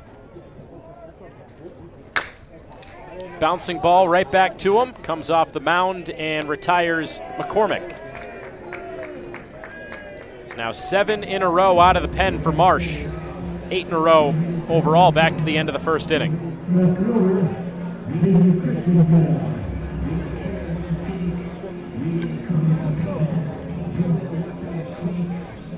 As we talked about for Marsh, his last appearance not his best. Allowed 3 runs against Baylor. Cincinnati dropped 2 of the 3 games in that series a couple of weekends ago. Bounced back against TCU this past weekend, but Marsh working to reestablish himself out of this pen and doing well tonight.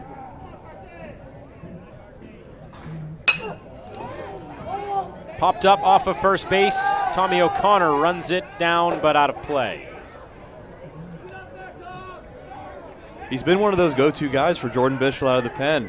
Christian Mitchell, Brendan Garula, Ryan Insko, and Carson Marsh, all 10-plus appearances on the season. Marsh, 23 innings coming into this game. They've really rode these 3-4 top relievers, pitching them multiple times in a weekend, plus midweeks. A lot of volume early on in the year. 1-2 on Christensen, and you know that he wants to make up for the drop in left field last inning. A couple of hefty swings here 10-game on-base streak. Now 11 after the walk in the first inning.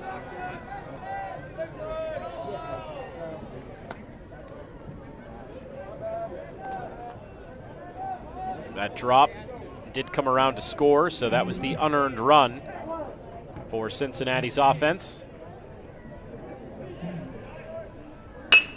On the ground and stopped over there by Sefcik, and a nice play on the spin. What a play by Luke Sefcik. Slides, turns around, has the wherewithal to come up and deliver a strike over to Tommy O'Connor at first base. Smooth play for a guy that's been basically the backup second baseman this year, but he just continued to earn more playing time, and he looks great over there to start. Again, we talked about it, but cannot take Brooks out of the lineup the way that he's been swinging, so Brooks starting at short today, and Sefcik playing second, getting them both in there. 2 down after the good play, and a cut and miss for Dupre. We talked about it, Anthony. Jordan Bischel's got a problem, and it's a good one to have. He's got too many guys who can swing it to get in the lineup at one time. Christian Mitchell hitting .280, having a really good offensive year, not in the lineup tonight. It's a good problem to have. Biggest thing for Mitchell is the defense. He's been pitching well, he's been hitting well, but playing such a premier spot. A few too many errors. Brooks hasn't gotten an opportunity out there at shortstop yet tonight, so curious to see how he looks over there, as he's been primarily a second baseman his college career. Marsh makes quick works of Xavier in the 4th inning. Punches out Dupre to end the 4th. And still 4-0 Cincinnati. Okay, so when it comes to prescription drugs, why don't you have a choice? Yeah, sure, you've got brand name drugs, but those can get expensive.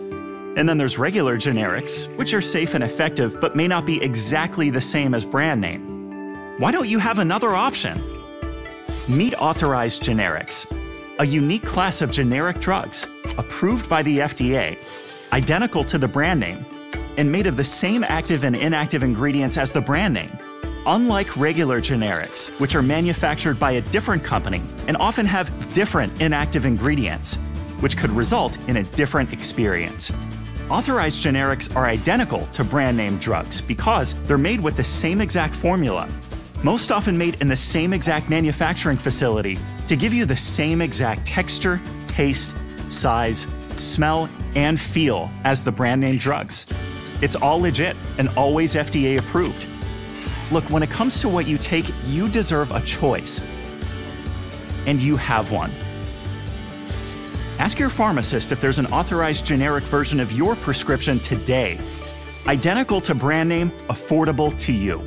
AuthorizedGenerics.com.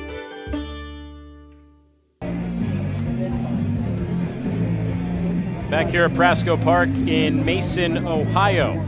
Each December, Prasco Park hosts an outdoor Christmas experience for the community with a live nativity, inflatables, food vendors, hot chocolate and cookies, crafts, and more. There's sure to be something for the whole family to enjoy. Come out to Prasco Park on December 17th for your new favorite activity of the Christmas season. Mark your calendar, Zach. You can take your girlfriend on a nice, lovely winter stroll. December 17th, that's actually her birthday, so that's already got a double red marker around it. That means you're coming to Prasco Park for the Christmas at Prasco. Hey, if they got free Skyline like they did tonight, I'll be there, whether or not Emily's there or not. Listen, honey, sweetheart, I'm busy. They got free Skyline at Prasco. Listen, I know we usually go to a nice dinner. That's going to have to be delayed this year. They got pretty good concession stand burgers and usually free Skyline, so I'll drive. I mean, it says cookies, hot chocolate, and food vendors. That sounds like Skyline to me. So take that for what it's worth, but December 17th, bring your kids, bring your husband, bring your wife, bring whoever. Just bring somebody. 1-2 on Josh Cross. 96 on that fastball from Hughes. Showing some electric stuff so far tonight. Hughes got the final out of last inning. Cincinnati scored 2 more. Up the middle and a base hit. Second of the day for Cross. One from each side of the plate. He continues to impress. Not only with the power, but the contact as well, the on-base percentage. Looking like a really complete hitter. And there were doubts coming from the MAC whether or not, after such a strong campaign last year, if this would translate. But so far, UC's played a tough schedule. They're well into their Big 12 play, and he's looked fantastic. Ball one up and into Hegeman. Now for Cross, he was the freshman of the year in the MAC last season, all-conference first-team selection at Eastern Michigan. I mean, you put up numbers like that, they'll play. But it's how well it's played, how well it's translated. I don't think anybody expected a guy like Cross to be top 10 in the country and runs batted in. When you lose a guy like Ryan Nicholson, you touched on earlier, transferred to UK, you figured that it was going to be some tough shoes to fill over at first base, but Josh Cross provided a ton of value, done a nice job step into that role. Not to mention he's done a good job behind the dish as well, splitting time with Alec Jones. That wasn't something that I had on my radar a ton. I figured he'd be mostly at first base, but it's been big time to be able to flip him and Tommy O'Connor over there.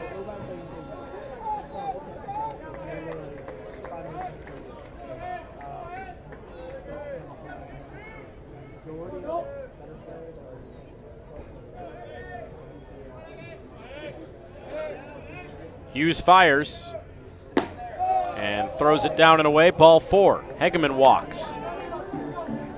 So more of that MO for Nolan Hughes.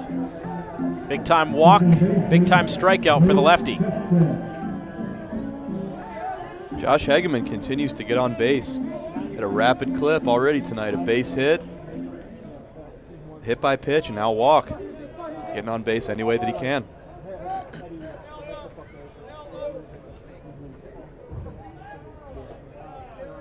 Showing bunt and popped up. Sefcik knew it right away. He's mad at himself. 0-1. 95 again from the lefty.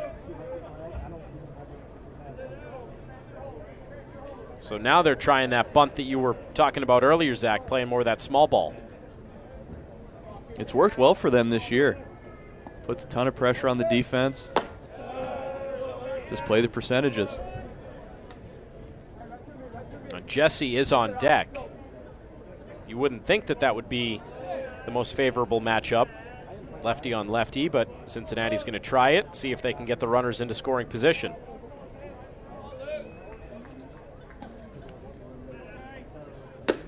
Now Sefcik takes. Jesse overall has been one of their hottest hitters as they've moved into Big 12 play. Off to a slow start at the plate, but Big 12 play hitting around 400.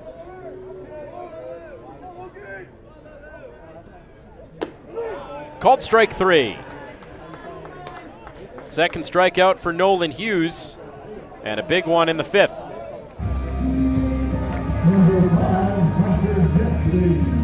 Off-speed pitch towards the top of the zone. Sefcik didn't agree, but looked to me like that clipped the upper third of the zone. It's a big-time strikeout for Hughes. One out, two men on for Jesse. And that's one thing there, Zach, maybe you can shed some light on. I don't quite understand. You square to bunt, you pop it up, then you square again, and then you square and you pull it back, you take strike two. It just seemed like they were giving away strikes there, and I know the original intent was to try to get the men over, and that didn't work. But then it just felt like they were toying, and you start getting a little too cute with it. That's the way it felt to me. You're definitely right, especially against a guy like this who's struggled to find the zone. Sometimes when a pitcher sees a guy square, it might have the opposite effect that the hitter wants. The hitter might be squaring to try to distract the pitcher. Sometimes a pitcher who's losing the zone sees a square and goes, okay, I'm just going to groove this one. It almost gives that pitcher a target. Hey, he's putting the bat in there. Let me throw to the target. Exactly. Although, as we saw in Game 1 against Wright State and Miami, Dylan Baker tried to bunt and almost took one up and into the face. Fortunately, he was okay. That had the reverse effect, missing the target. 2-2. Good curveball there, down in the count. The Bearcats hunting fastball. Drops in a good one there. Get back in the count.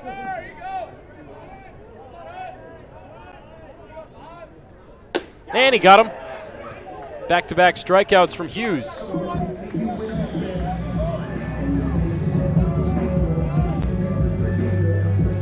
We talked before, Hughes, the high walks, high strikeouts, created some trouble for himself. Walking Hegeman after a base hit to Josh Cross, but doing what he does, showcasing some really good stuff. Both that 93, 96 fastball and that good off speed there. A single walk, strikeout, strikeout. And up and away to Pearson. Hughes just has the look of a guy, Zach, and the stuff of a guy that's going to draw attention from the major league level, at least from the scouts. Big time. The way he's built, the way he throws. And you see it more and more. You'll take stuff and work with it compared to maybe better numbers and pinpoint command, but 84 to 87. Absolutely. 6'5" lefty, mid-90s. What's not to like?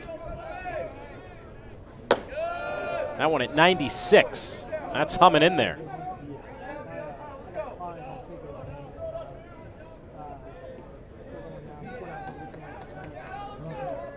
Although I'm curious to see where the game of baseball goes in the next 10 years. And I say that because of all the injuries that have been riddling Major League Baseball. And the more you hear from doctors and orthopedic surgeons, that arm ligament, the one that draws most of the attention, the UCL, hits peak maturity at 26. I could talk about this all night, Anthony. It's such a complex problem because obviously you say chasing velocity, more stress on the UCL, you're going to have more Tommy John, but we also know that there is a direct correlation, you can't argue it, that if you throw harder, you're going to be more successful. So you're kind of stuck between a rock and a hard place. It's not like guys are going to stop trying to throw as hard as they can, but also there's that glaring fact that chances are, if you're a high-level baseball player, you're probably going to have Tommy John surgery at some point. And that's why I'm curious to see where this game goes in 10 years, because do you see less of a focus on spin rate and velo and let guys naturally develop? You'll live more with that 88 to 90. That's up and in. Oh, bases loaded now for Cincinnati. To be honest, I don't think you can put the toothpaste back in the tube, so to speak. I think once we have the analytics and you know that these metrics and the velocity is going to get you out, I think people are going to continue to do it. A bases loaded for Landon Vitterick, the sophomore coming up for Cincinnati in a big spot. 2 outs in this fifth.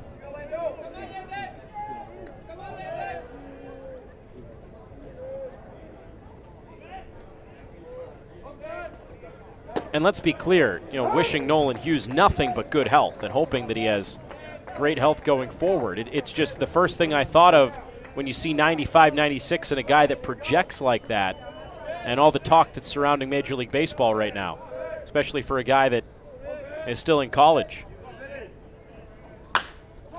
Chopped up the line and foul.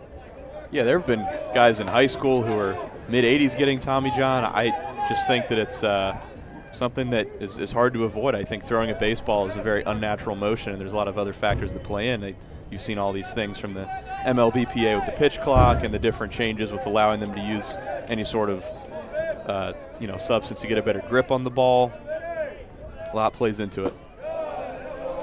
I think the biggest difference is if you're seeking velo, if you're seeking spin rate, that's when you're starting to put yourself in a bad situation. If you're, in Hughes' case, if you're naturally 6'5", 235 and you have a little extra oomph, sure, use it. But don't start gripping the heck out of the baseball and throwing 120 miles an hour or at 120% just to get that extra few miles an hour. It's definitely a tough trade-off because you see the success that velocity brings you, but you also know that there's a risk involved.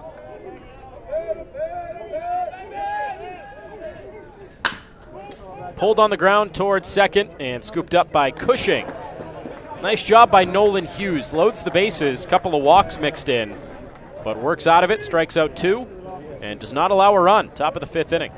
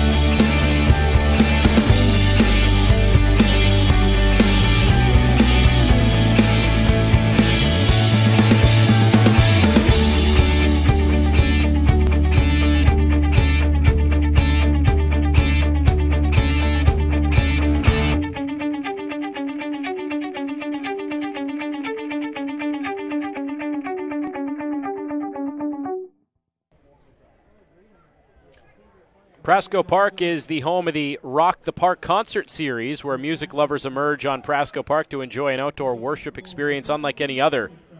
With over 10 million albums sold, 7 Grammys, and 6 #1 hit singles on the Billboard's Christian Songs chart, including Made to Love, Gone, and Lose My Soul, Prasco is thrilled to announce this year's headlining artist will be Toby Mac.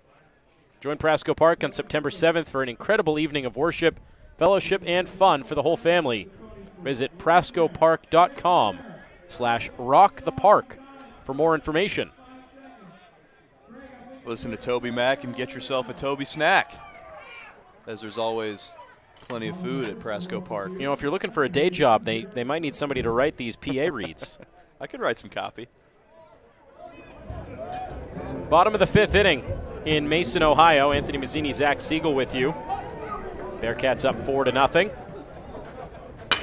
First pitch hacking for Cushing, who we didn't have a chance to talk very much about in his first at-bat. Carson Marsh made very quick work of him, but this guy's been scorching, to say the least. You mentioned it in the aftermath, Zach, but at least 2 hits in every game against UConn over the weekend. Has a 10-game hitting streak. Fifth-year guy was always a really tough hitter to face. In my time at Cincinnati, pitching against him every year. He's been around. He's taken some great at-bats, played some good competition. Big anchor in this lineup. Had a good game against Cincinnati in February. He must have been glad to see Zach Siegel no longer on the mound. 2 for 4 with a home run, 3 batted in on February 27th. I should have looked to see how some of these 5th years did against me in my career. Oh, what made Cushing such a tough out when you pitched against him? He just seemed so consistent. Just wasn't gonna chase, wasn't gonna strike out a ton. And he's gotten better year over year. Now at 5th year, it seems like he's really found a swing as we see him strike out. Yeah, Marsh strikes him out. That is back-to-back Ks for the freshman, and 4 overall, excuse me. Marsh has been absolutely lights out. 3 1/3. That's 10 up, 10 down for the freshman.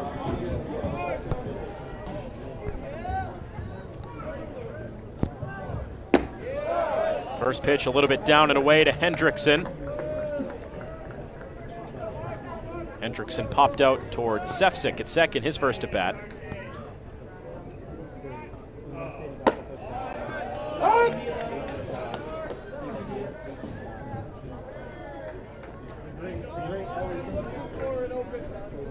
Hendrickson, another one of those returners, a junior now. That's one thing that really stands out about the Xavier team is they return, a lot of retention. For Billy O'Connor in this group, of course you lose some guys to graduation, but the most part, they return a lot of key guys, especially in the day and age of the transfer portal. Certainly helps, especially when you've got all these veterans that can help along some of the younger players. We've seen some guys on the roster last year who didn't play a ton take big steps forward this year, Connor Mish being one. Hammond, another, didn't play last year. Big part of this lineup this year. Even a guy like Tyler DiMartino, who hasn't played a lot this year, just 9 starts, but very, very good with the stick. Not in there today.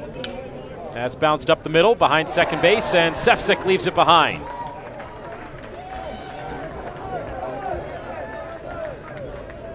Xavier with just 1 hit entering this inning. We'll find out how that one gets scored in just a moment. They're going to give him the hit. Sefcik got a glove on it, just couldn't make the play behind the second base bag. Hard hit ball, did a nice job staying on that fastball. Would have been a tough play for Sefcik, but started to look towards the throw before he secured the ball. Strike 1 on Anderson. That is the first base runner to reach against Carson Marsh, and the first hit since the first inning.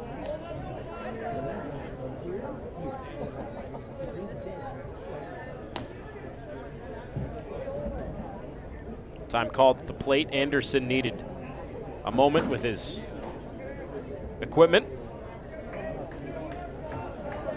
Marsh has gone 3 1/3. That ties his season and career high on length of game. He's gone 3 1/3 2 other times, including great performance on March 13th, Western Illinois, 3 1/3 6 punch outs. So if he finishes this inning, this will be his longest outing of his career. It's been a good one.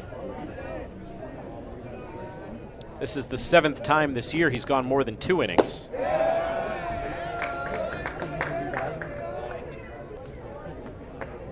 Anderson down 1-2.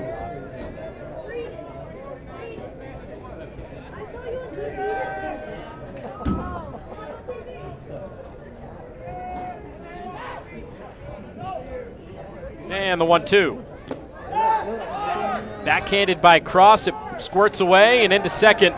On the dirt ball, Reed Hendrickson with a good jump.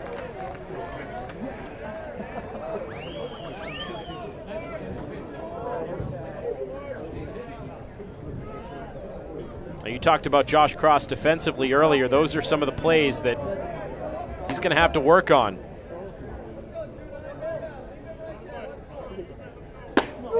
Frames that one well, and that is strike 3. Anderson punches out.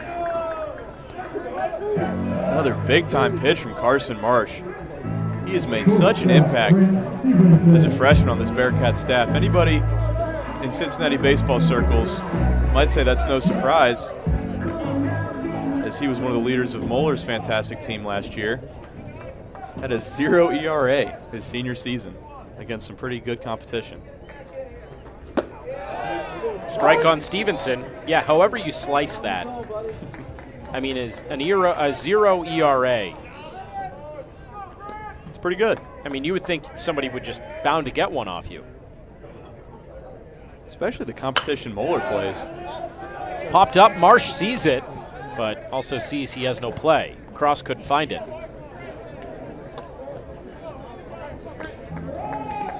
And Moeller High School, one of the more renowned institutions in the area for high school athletics, really, college or high school in general, very good academically. Outside corner for strike 3. Dropped in that slider, and Marsh strikes out the side in the 5th. Works around a 1-out hit, and Marsh continues to deal. A lot of zeros on the board for Xavier through 5 innings.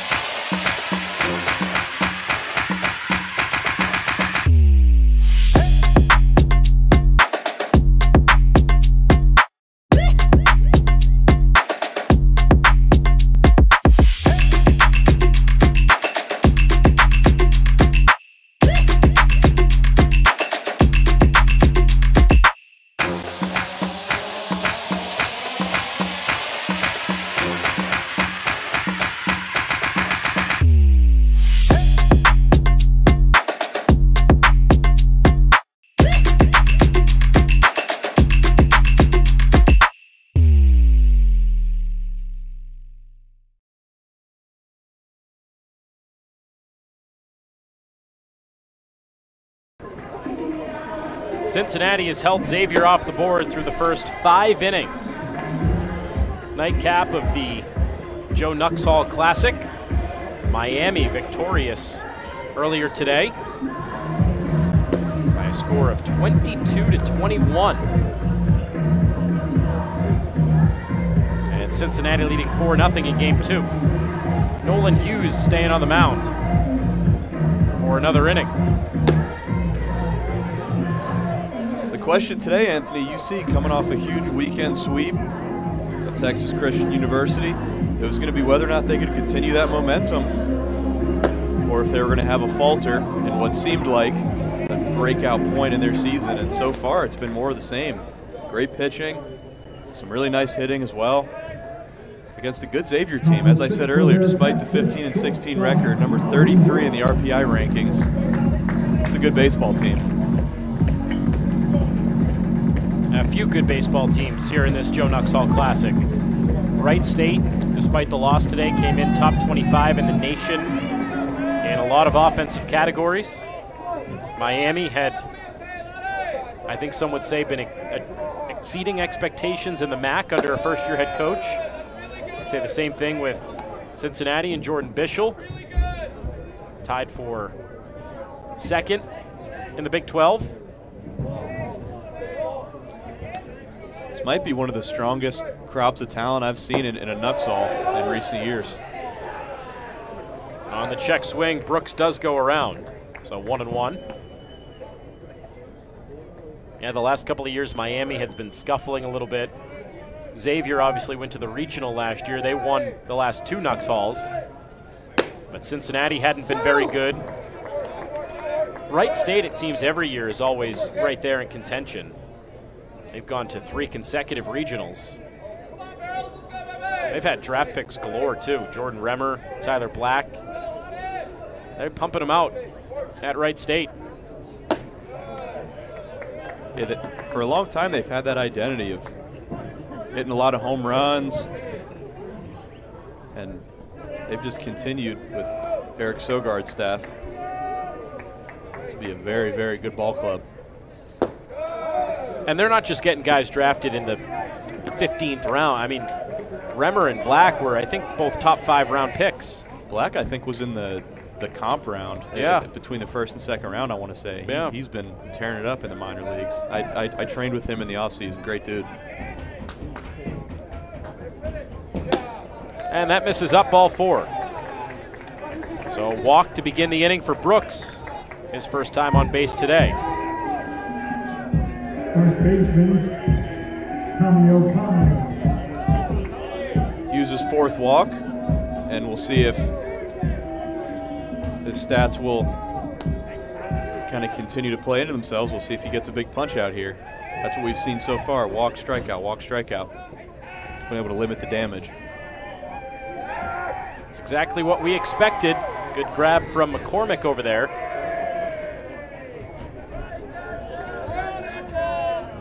Your numbers only tell so much of the story, but they're a pretty good indication. And when you have huge strikeout numbers but huge walk numbers, they almost cancel each other out. There's a big fastball, 93, right by Tommy O'Connor. Power versus power here. Big lefty on big lefty. 9 home runs for Tommy O'Connor.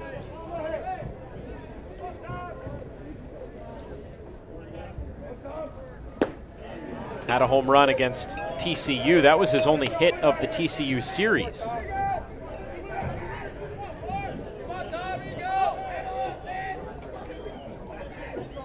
Had 5 home runs over his last 3 series, however. 2 against Baylor, 2 against St. Louis.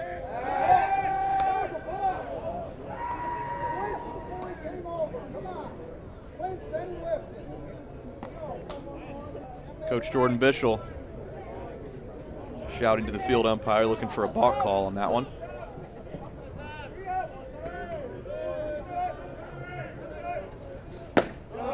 Just missed.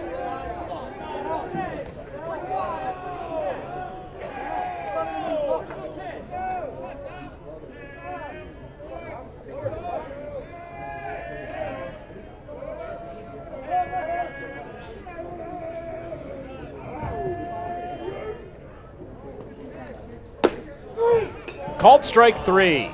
A little bit of a delayed call there, but O'Connor gets rung up nonetheless.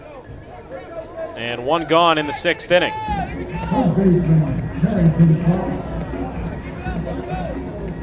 Good slider there, probably about a ball off. It's a nice pitcher's pitch. You're going to get that call a lot of the time. And that'll be it for Nolan Hughes. Really good outing from the big lefty.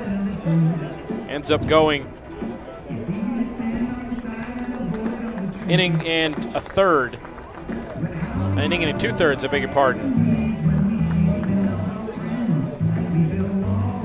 And his day is done after the strikeout to O'Connor. Called to the bullpen. Xavier bringing in a fresh arm here in the 6th.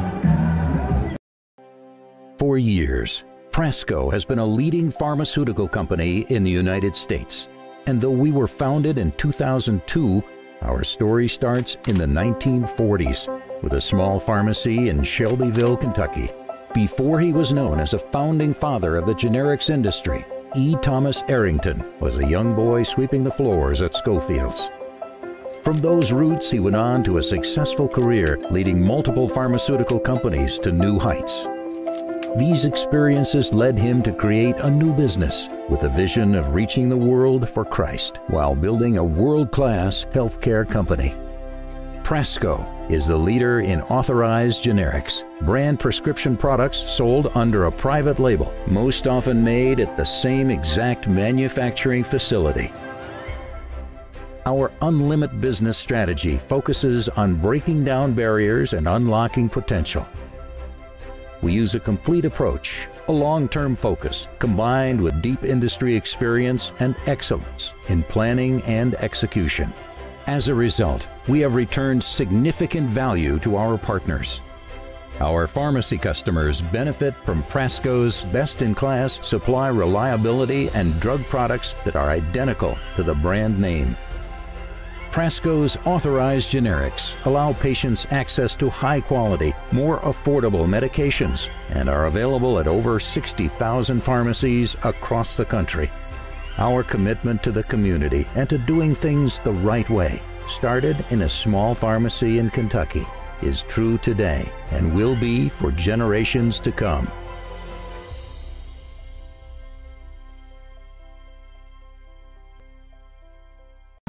Now Billy O'Connor going to one of his trusted arms here in the 6th inning. Jonathan Kelly, 5th all-time in Xavier's program history in appearances, 86 of them.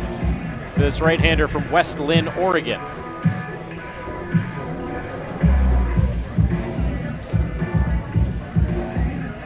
.324 ERA, his 13th appearance. He has saved 3 games. So he's in to try to keep this at a 4-0 Cincinnati lead.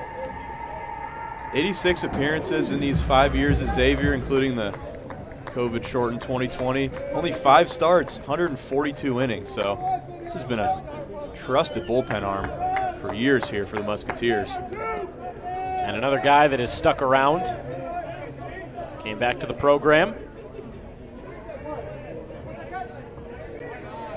He faces Carrington Cross, first man to face Kelly. Pitch up and away. It's a pitch out and a dead duck at second. Cincinnati was trying something there, and Xavier had it read like a book. Loudon Brooks is out number 2.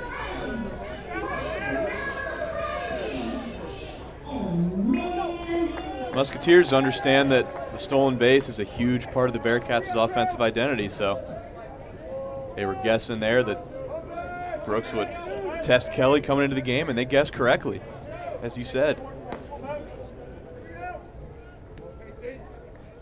Well, you had Cross bunting as well here. He was showing bunt, so I don't know if Cincinnati was trying some sort of a hit and bunt, or I don't really know, but regardless, Xavier had it read, they had it scouted, and I think that's something you see a lot, the show bunt / stolen base. Xavier's played the Bearcats enough to know that. They had it read like a book. Oh, caught stealing for out number 2. That officially closes the book on Hughes. So he went an inning and 2/3, allowed just one hit, walked 4, but struck out 4.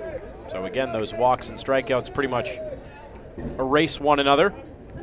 Did not allow a run.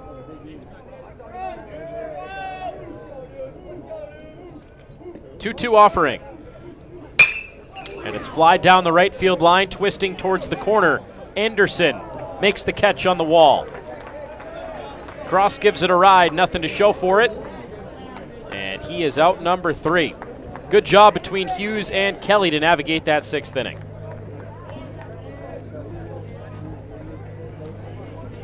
There he is.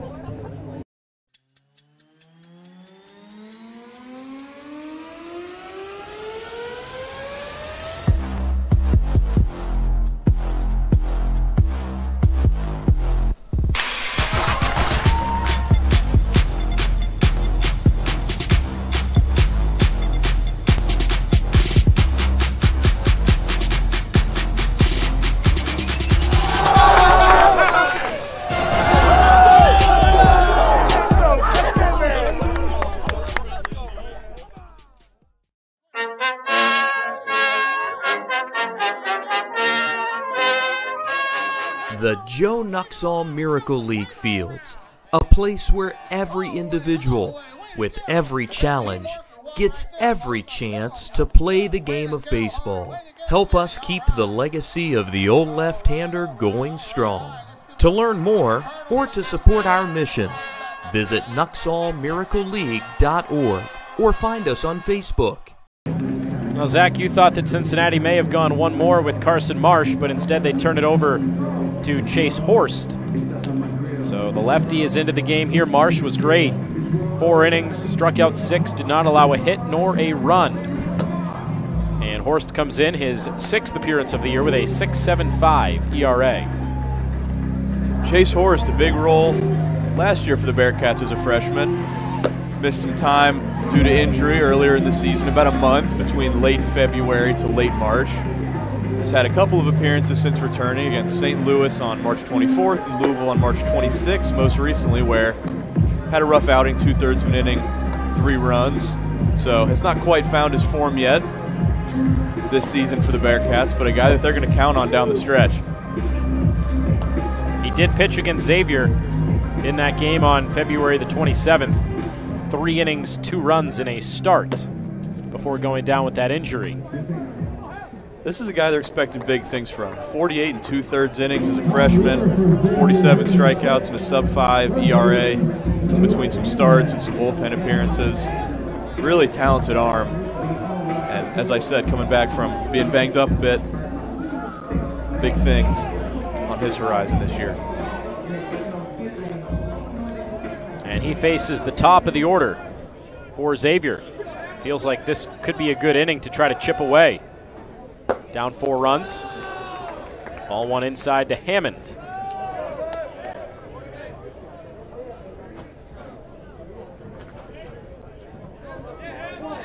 Horst was an all-conference freshman team in the American last year. As you mentioned, pitched nearly 50 innings. Had a 4.99 ERA. Bounced around between the bullpen and the rotation. He comes at you kind of crossfire, little low 3/4 lefty. Really interesting pitch makeup. Check swing, called the strike anyway. And the count is even at 2-2 on Luke Hammond. 1 for 2 day for the leadoff man. Late swing, fouled off.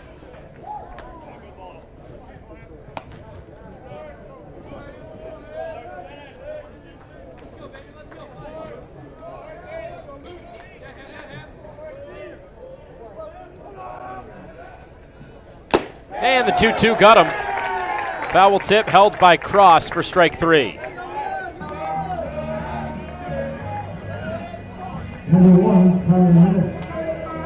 Good fastball from Horsty. Slowed him down on the big 73-mile-an-hour sweeping slider and then sped him up with a 89-mile-an-hour fastball up in the zone. First pitch swinging, Mish out to second. And Sefcik takes care of that. And that right there is exactly what you're going to see a lot of from Chase Horst. Right-handed hitter. He's got that good sinking fastball. You're going to see a ton of work out there for the second baseman, just pounding it into the ground when he's on, when he's got that sinker working. 2 up and 2 down.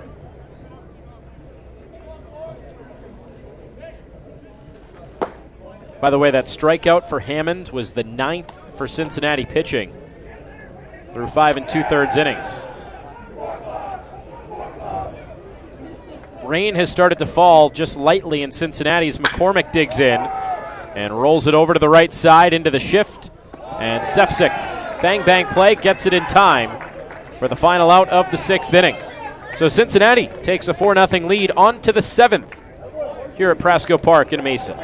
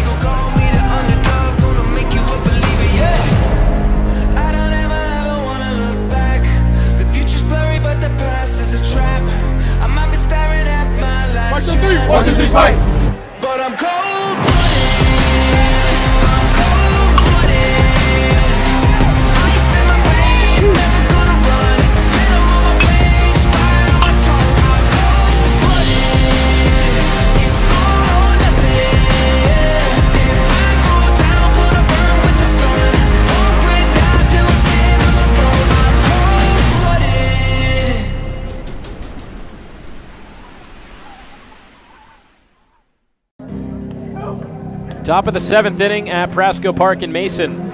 Second leg of the Joe Nuxhall Classic. Cincinnati leads at 4-0.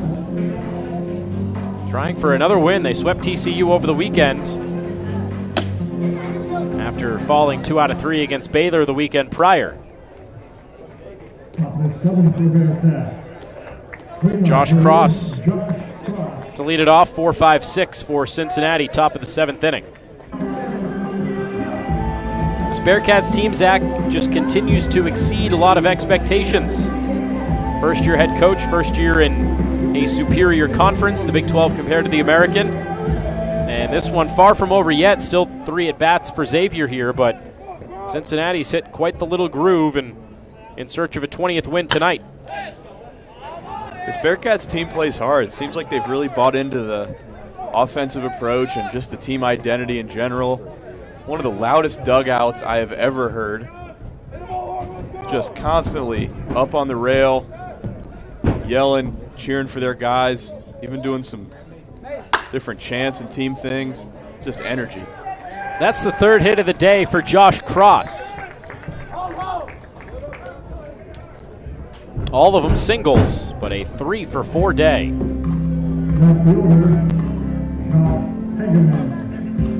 Josh Cross continuing to show why he is one of the most feared hitters in the Big 12. But now source for concern, Jordan Bischel running out along with the team athletic trainer to check on Cross at first base.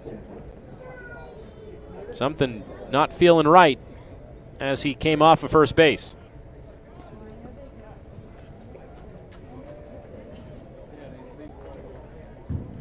That's the last thing that Cincinnati wants to see in a midweek game. Really at any point of the season, but especially in a midweek. And you would have to think, if it's any question of significant injury, that Cross is not going to stay in this game. Why risk it? Looks like he was kind of doing a bit of a calf raise, maybe a bit of a calf cramp. As we see now, he's putting his toe up in the air as if to stretch it. You hope it's just a calf cramp or something minor. Well, he did enough to talk himself into staying in. We'll see how he runs if Hegeman can get the ball in play. Pitch from Kelly misses down and in. Kelly's a guy that is just your prototypical fifth-year reliever. He's going to change arm slots. We've seen a kind of sidearm slot. We've seen over the top, mixing speeds, as there's that sidearm fastball at 85, 86, and then the overhand fastball more 87 to 90. Just does a really good job mixing looks, messing with his timing, doing everything that you expect out of a veteran pitcher. Yeah, at this point, there's probably not much that Jonathan Kelly has not seen or not tried.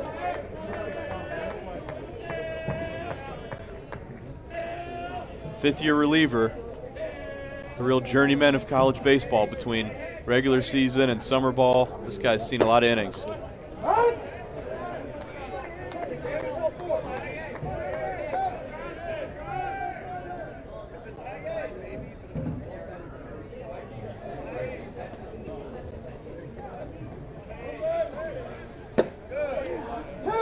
Well, you talk about that deception, Zach. He hides the ball to begin with, tucks that leg and kind of crouches in, holds it up near his knee. Doesn't show it until late. Everything runs away there from Hegeman, ball 4. And just looking at Cross go down to second, he's still kind of gimpy. He doesn't look to be at full strength. I'm still a little bit surprised to see him stay in that game. You're right, he just looks to be trying to kind of shake out that left leg, that calf.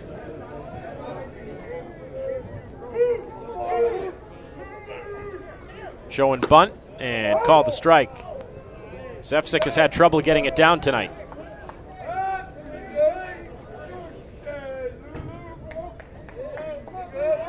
I think the biggest thing to monitor would be next inning for Cross when he's the catcher. If it is that calf or ankle, is he going to be able to stay in there?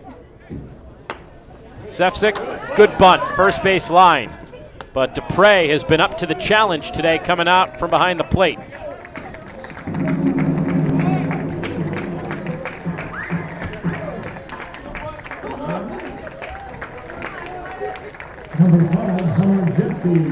Nice round of applause for Zefsik from the dugout. Seems a little bit of a mock round of applause, but a round of applause nonetheless. He did his job. Coaches and players alike giving him his props for getting the bunt down after failing to do so in the last at-bat. Infield in for the Musketeers as Jesse watches it outside.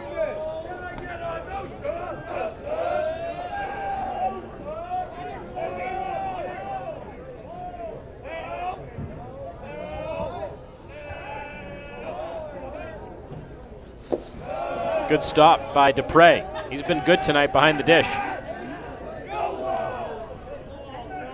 He's looked great, hopping out from the crouch to get to some bunts, blocking everything up, throwing out runners with pitch outs. He's looked fantastic.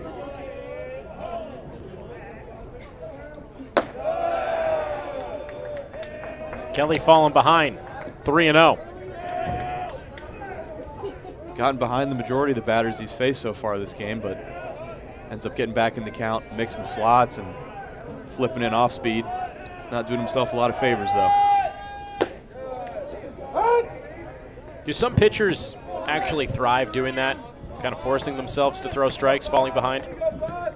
It certainly seems like anecdotally, but I'm sure if you check the stats, it would probably say that most pitchers are much worse behind in the count. But to your point, it seems like there's some guys who love getting behind and working their way back. As there's a trademarked hard 90 from Hunter Jesse, this Bearcats team that loves to do that. They get hit and they still sprint. Base is loaded for Dalton Pearson. That's been a part of Jordan Bischel's teams for a long time. I remember Central Michigan team made that postseason run. I want to say 2019. They were doing that. Bringing some of those traditions from him with the Chippewa days. Kelly just struggling to find it. Been behind in every count this inning.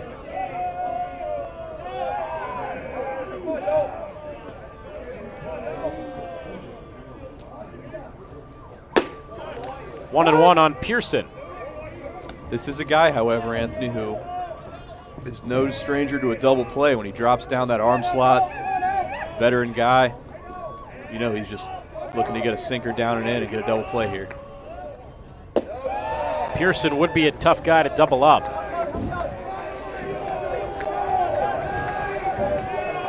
We've talked about it. Down in the 8-9 spot, he's kind of acting as a second leadoff hitter for the Bearcats. He's looked really good since being moved down in the order, taking the pressure off. I have a feeling that a strikeout is at the top of Kelly's mind here. 2-2. A lot to think about when you're a hitter, when you got multiple arm slots in his repertoire.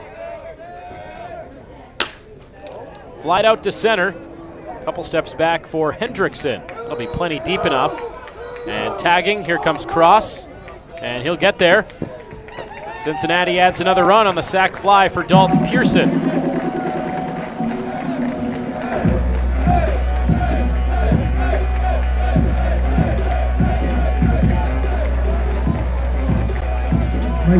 Second time tonight that Pearson has brought in a run without a hit. Just doing his job. And the day will be done for Kelly. Just never really had good command tonight. He gives up a run here in the 7th inning. And another call to the bullpen, the 5th pitcher about to be used by Xavier in the top of the 7th inning. For years, Prasco has been a leading pharmaceutical company in the United States. And though we were founded in 2002, our story starts in the 1940s with a small pharmacy in Shelbyville, Kentucky. Before he was known as a founding father of the generics industry, E. Thomas Arrington was a young boy sweeping the floors at Schofield's. From those roots, he went on to a successful career, leading multiple pharmaceutical companies to new heights. These experiences led him to create a new business with a vision of reaching the world for Christ while building a world-class healthcare company. Prasco is the leader in authorized generics, brand prescription products sold under a private label, most often made at the same exact manufacturing facility. Our unlimited business strategy focuses on breaking down barriers and unlocking potential.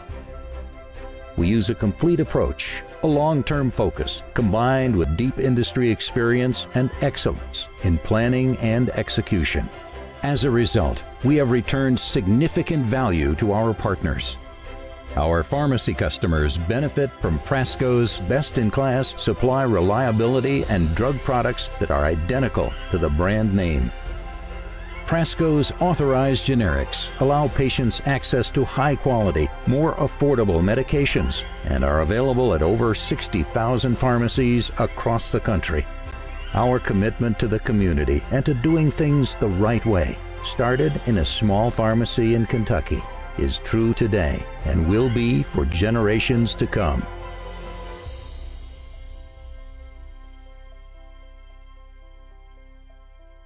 Alex Vera is the new pitcher, another high-end arm for the Xavier team. Picked up the save on Friday against UConn. He had a save against Cincinnati earlier this year as well. 1 2/3 innings scoreless. Overall, the numbers aren't great, 8.24 ERA, but this guy's been clicking over the last couple of outings. They've been using him a ton out of the bullpen. 18 appearances, 19.2 innings. He's been a 2 outings a weekend guy all season for the Musketeers. And then mixing in a midweek. Certainly getting a lot of chances this year. Spent 4 years with the Illini at Illinois. Pitched a lot with Illinois as well. Say that 3 times fast. Illinois Illini. Illinois Illini. He's closing in on a new career high in appearances in a season. That was 20 last year. Tonight's his 19th. With still all but one series of Big East play to go. Safe to say he will nearly double that number at the rate he's pitching. Quickly 0-2 on Landon Vitterick. Back pick to second, and a bang-bang play almost got him. Nice move. Vera's different than some of these guys we talked about with the high walk numbers. His trouble's been getting hit around. In 19.2 innings, 32 hits, just 6 walks. So he's a guy that's typically in the zone. No surprise he's been trusted a lot by the Xavier coaching staff. The guys that throw it over the plate tend to get a lot of opportunities, as there's nothing coaches hate more than seeing their guys walk the yard. Well, let me tell you about a game earlier today. Runner taken off for third. Vera spins off the mound. And a throw to second, and the ball is dropped. It rotates into center. Josh Hageman just wreaking havoc. And Xavier could not get him out. Vera had a perfect opportunity with that spin. Just couldn't get him on the tag. Again, the Bearcats just continue to put pressure on the defense and force them to execute and make a play. And as we see, it's harder than it looks. Musketeers, good chance to get Hagman out on the pickoff.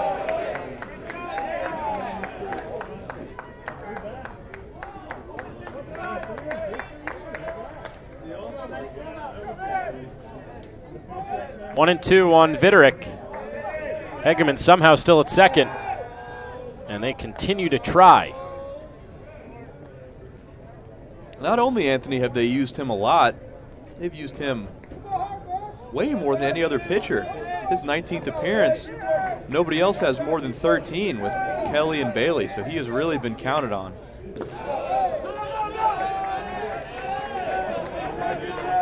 "19 appearances, 31 games. He's out there much more than he's not.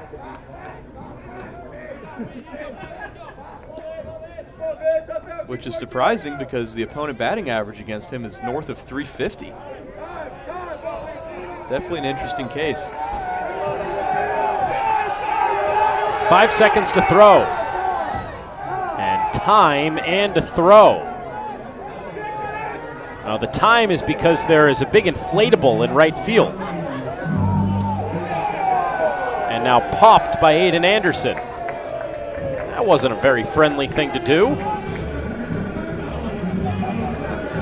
Just rained on some kid's parade.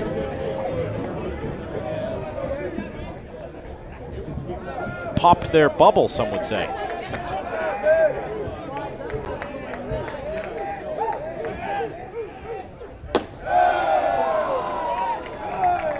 Maybe if Xavier was on the other end of a shutout, it would have been a little nicer to the inflatable on the field, but not when you're down 5-0. The way this game's going, that's going to be more frustrating.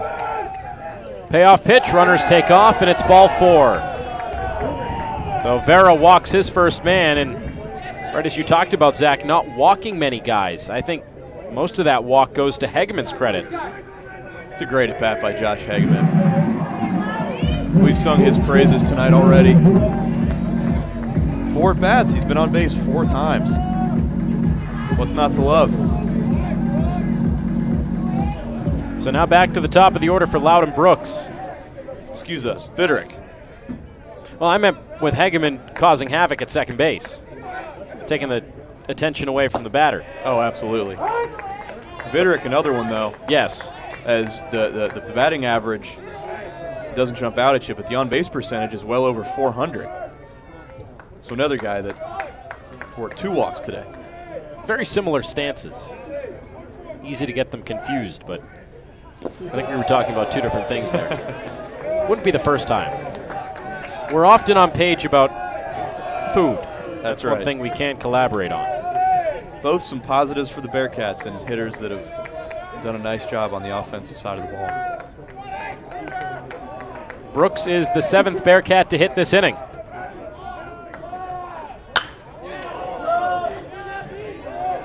Vera dropping down there, similar to Kelly, mixing up the looks. Wonder if that's something that is implemented here by Coach Wiley.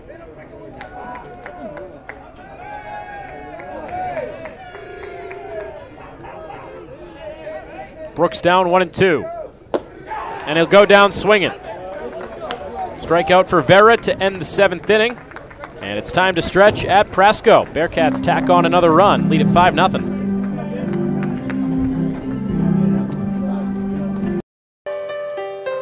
Will shows up, starts small and digs in.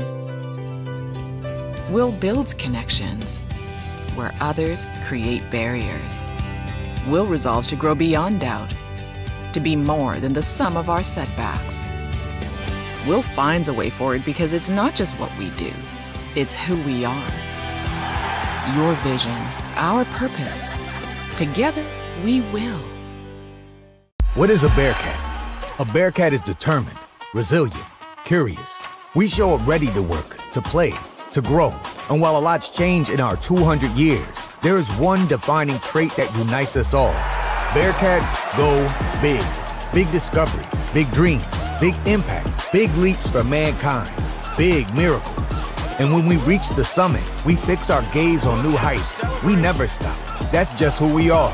Bearcats go big. The rain continues to fall here at Prasco Park in Mason. Not heavy, but certainly a good mist. This is why the game was originally moved up and then started an hour and a half late. Never works out the way it's intended, does it, Zach? Never once. Wright State and Miami had other plans, decided to play a 4+ hour long game. 22 runs for Miami on 21 hits. 21 runs for Wright State on 23 hits. The game lasted 4 hours and 28 minutes. So much for that pitch clock. First pitch swinging and a ground ball through the left side. Base hit to start off the bottom of the 7th inning. Hayden Christensen is aboard. That ball was crushed. I don't have TrackMan exit velo numbers, but the eye test has that one at over 100. Does a good job jumping all over the fastball, trying to get something going for the Xavier Musketeers, who have been quieted by the Bearcats pitching so far today. Yeah, that's just their 3rd hit. One for Hammond. Now a square and a bunt and a foul tip by Dupre. But Hammond, Christensen, and Hendrickson have the hits today.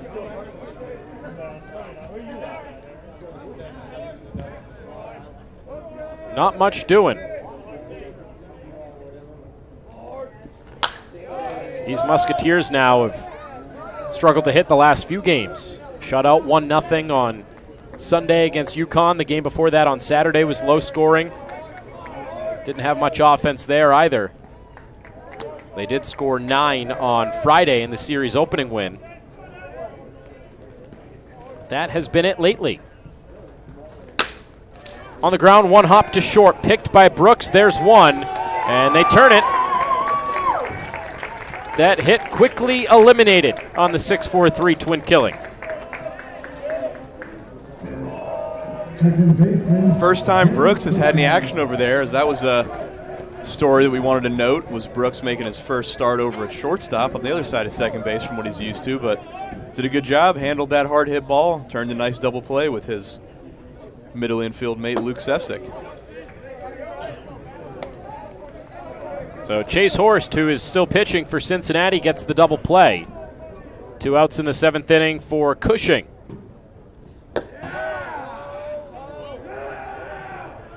That's Horst bread and butter. As I said, working with that hard sinker, he's going to get a ton of ground balls, and that's going to lend itself to some double plays.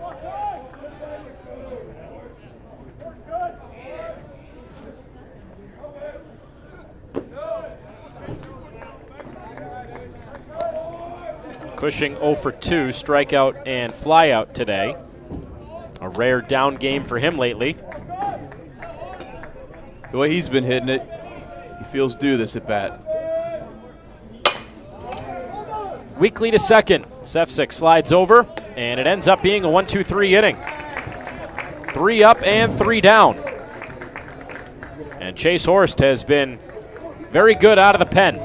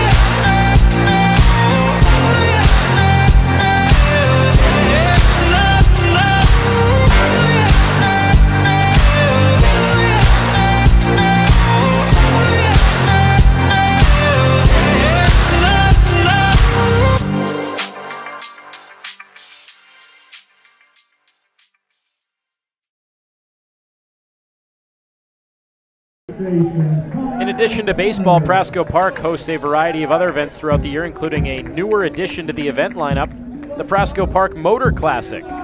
First annual Motor Classic last year, Prasco Park had over 100 unique cars in attendance, and awards were given to Best in Show, Best Muscle Car, Best Classic Car, and more. Come out this year on October 5th to take in the atmosphere, so you can add that to your date night list, Zach. Prasco Park Motor Classic, October 5th. I'll bring my Civic. Is it a classic Civic? Does 2011 count as classic? Yeah. Depending on how old you are. Top of the 8th inning. Alex Vera stays on the bump for the Musketeers after finishing off the 7th. Tommy O'Connor, Carrington Cross, and perhaps Josh Cross. We shall see. Good point there. Looks like he cramped up around first in his last at bat. We'll see how that leg's feeling. Swing and a miss, and down goes O'Connor. Tripled back in the first inning, but he's been quiet since then. And a good job by Vera. So Josh Cross has come out on deck. Good to see for Cincinnati fans. But Carrington Cross first. Slow day for Cross at the plate, 0 for 4.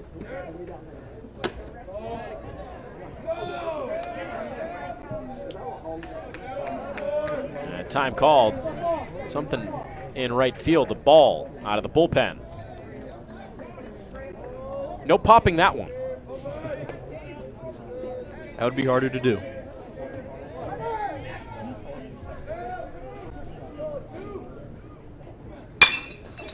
Fly ball hit the other way down the right field line, and Anderson tracks it down.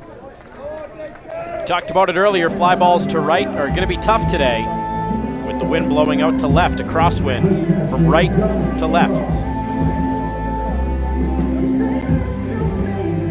Now Cross flies out, he is 0 for 5. A rare down day for Carrington Cross.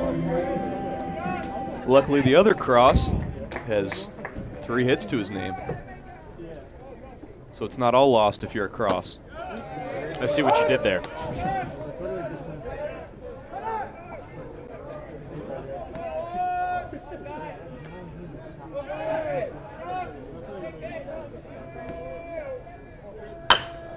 Weekly hit back to the mound. Vera fields his position and makes it a 1-2-3 8th inning.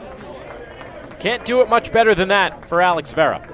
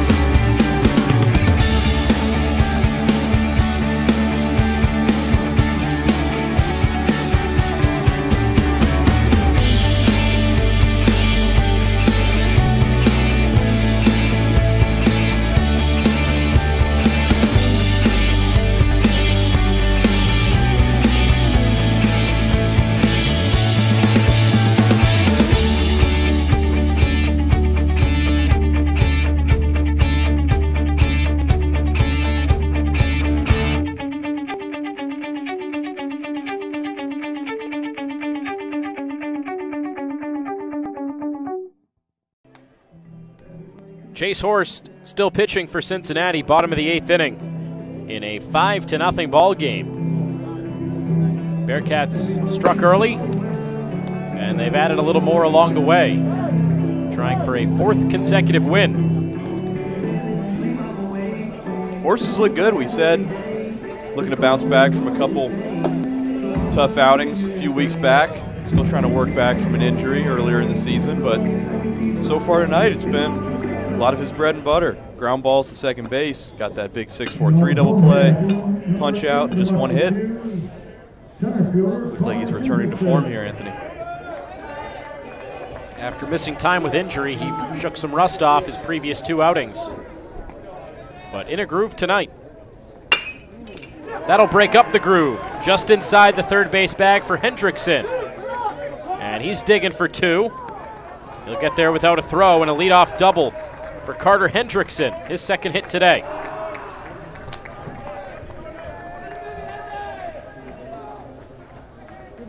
Right fielder, Aiden Anderson.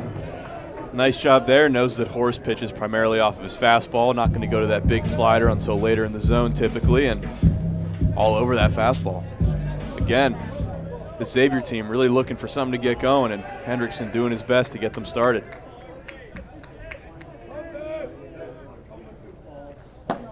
Down and in on Anderson. So is that the recipe for success against Horst? Go to that swing early to avoid that slider later in the count? It certainly seems like it with the way he's been pitching primarily off the fastball early in counts. But you also just want to look for it up over the plate, just like with any sinker baller. When it's down in the zone, you're probably just going to play right into his trap and pound the ball into the turf, or the dirt in this case. That ball's hit a very long way, left center field, and Xavier's going to get on the board. Aiden Anderson, a 2-run shot. And like you were just talking about, Zach, catchers do not catch high sinkers. That one leaves the yard. Great swing by Anderson. That's a guy, we've seen some power from him this year. This would be his 7th home run of the year. Gets that fastball up, and that'll get the Xavier dugout back in this game. Back-to-back hits to open up the 7th inning, or the 8th inning, I beg your pardon.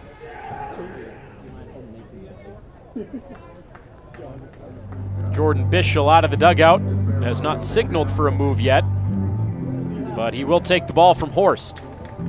Tried to get him through this 8th inning, didn't work out. And the sophomore is done.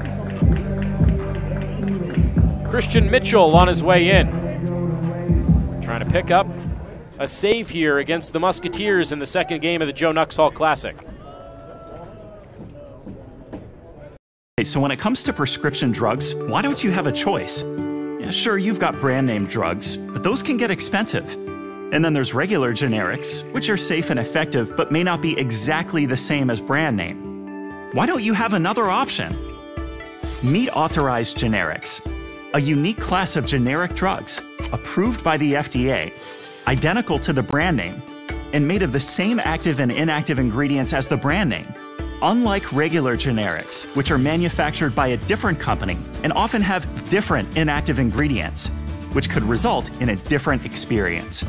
Authorized generics are identical to brand name drugs because they're made with the same exact formula, most often made in the same exact manufacturing facility to give you the same exact texture, taste, size, smell, and feel as the brand name drugs. It's all legit and always FDA approved. Look, when it comes to what you take, you deserve a choice. And you have one. Ask your pharmacist if there's an authorized generic version of your prescription today. Identical to brand name, affordable to you. AuthorizedGenerics.com. Bottom of the 8th inning, 2 runs in for Xavier, 2-run shot for Aiden Anderson. And Cincinnati turns it over to Christian Mitchell. Not overpowering stuff necessarily, Zach, but just always finds a way to get the job done. A lot of sneaky good outings for Christian Mitchell. He's had a sneaky great season. 1.69 ERA, 21 1/3 innings pitched. Strikeout to walk fantastic at 15 punch-outs to just 3 walks. So exactly what you want out of a reliever. He's going to pound the zone. He's going to be competitive every time, not going to walk guys. And while he's gotten a lot of attention for his play at shortstop and hitting, he has made a huge impact out of this Bearcats bullpen. Been arguably their go-to high-leverage guy out of the bullpen. Lined out to right. Vitterick coming in, and he's got it. He's gotten some great jumps tonight. And Mitchell retires his first batter. Yeah, for Mitchell, pitched on Saturday against TCU, 3 1/3 innings. Struck out a season-high 4 batters in a scoreless appearance. Didn't give up a hit. 5 of his past 7 have been scoreless.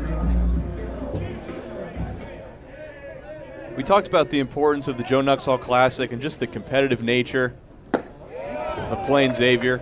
Not to mention that the Bearcats, looking for at-large chances, the number 33 RPI Xavier game is going to matter. They have not gone to any of their less experienced arms. I mean, they have been pitching their guys tonight. They went Garula, who obviously has been a huge piece to their rotation this year. Then they went Marsh, one of their highest used and better relievers, and then Horst, a guy they expect a lot out of, and now to Mitchell, their high leverage arm. So, not to say sometimes you're always playing to win, but in these midweeks, a lot of times you give younger guys opportunities, but they're going with their guys tonight. Hammond takes down. And really the one guy that you could argue falls into that category is Horst. Someone they're still working to get back on track, and no fault of his that he got hurt. Just fell out of that rotation a little bit because of the injury. I mean, you could say the same thing about Xavier as well. They've used Kelly, they've used Vera. They started Bailey, who's been a very good arm for them, often used. That's a walk, and Hammond is aboard with 1 out.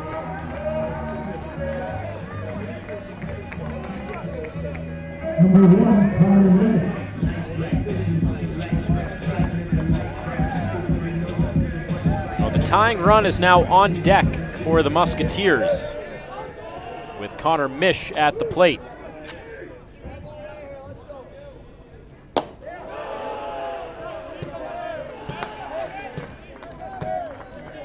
Xavier finally getting something going here in this 8th inning. Double home run, and now a walk.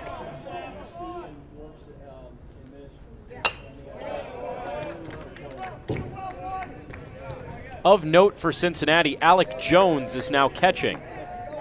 So Jones is catching, no more Josh Cross behind the plate.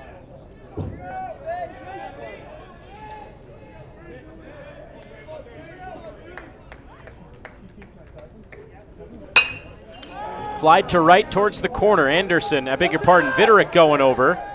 And that wind just continues to knock it down. Vitterick was going back towards the wall, and that came back in significantly for the second out. Wind has been a factor all day, as you said. A launching pad to left, but right field is as good as dead.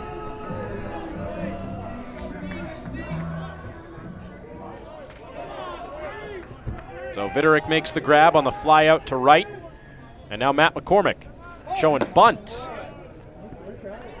Now Cincinnati shifts him big time on the right side, so over near third base is very vacant. Carrington Cross going to favor that way a little bit now.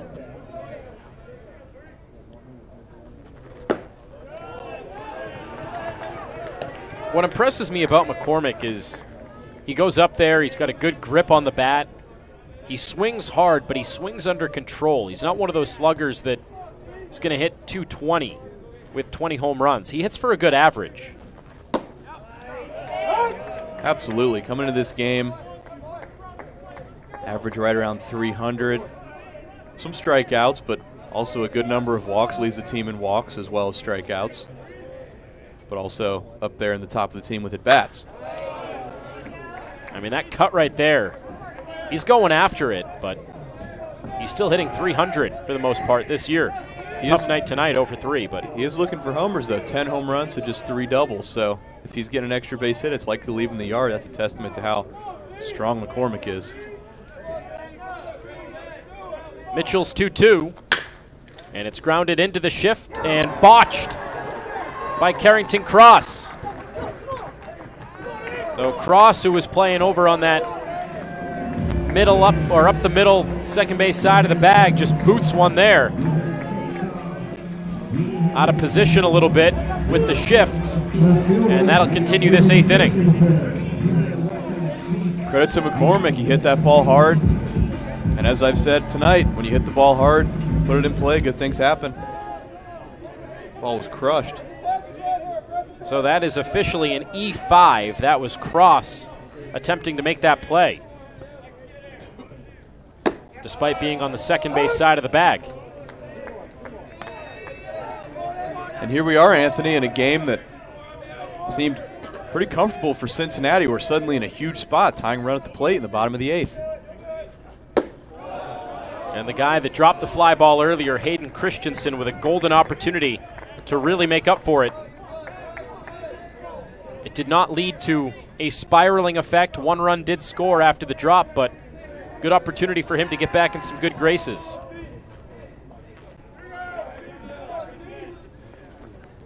Cut and a miss. Good slider from Mitchell.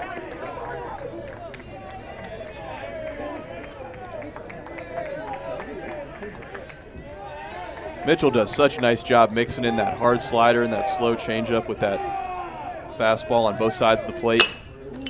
Lined up the middle and caught. Sefcik perfectly placed. That retires the side in the 8th inning. Xavier with a little bit of life. They get the 2-run home run for Aiden Anderson and make it a 3-run game going to the 9th inning.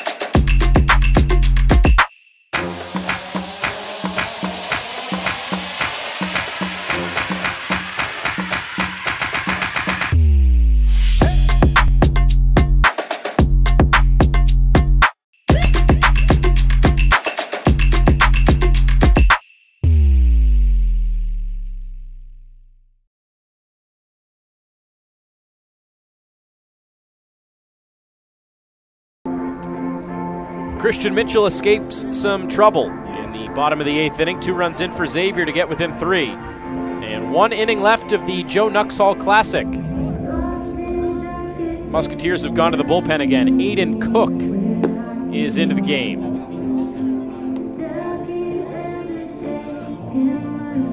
Cook on the season has struggled.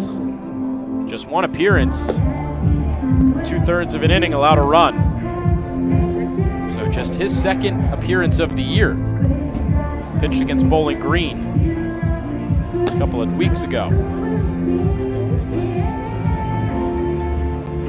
I'm a bit surprised to see the Musketeers going with the guy with just 1 appearance under his belt in this situation, as they've got all the momentum on their side in a game that, as we talked about, Anthony, is must win. These teams have been using a lot of their high leverage arms, but again, these midweeks are a great opportunity for guys to prove themselves. And Aiden Cook in a big spot. Still down 3, but as I said, all the momentum on Xavier's side with them putting up those 2 runs in the bottom of the 8th. Well, a good spot to bring a lefty in here with Hegeman, Sefcik, Jesse, Pearson, and Vitterick. So 3 of the next 5 are all lefties. Billy O'Connor trying to play the matchups a little bit. And rolling with the freshman from Penfield, New York.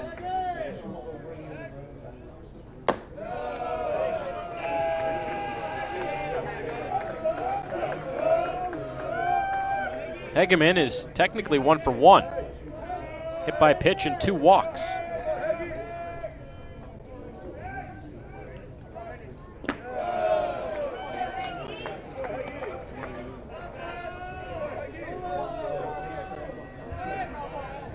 Cook's outing, both outs were strikeouts, so The stuff is there.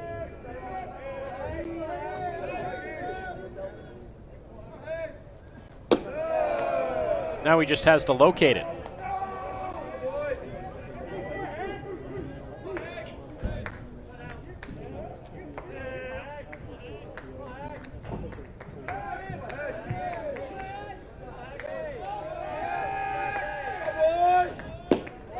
Four-pitch walk out of the pen. And Hageman's on base will just continue to go up. 5th time tonight. 3 walks, a hit by pitch, and a single. And it is a very quick hook for Aiden Cook. Not messing around. Gave the freshman a chance, and he didn't have it. So Xavier going back to the pen, down 3.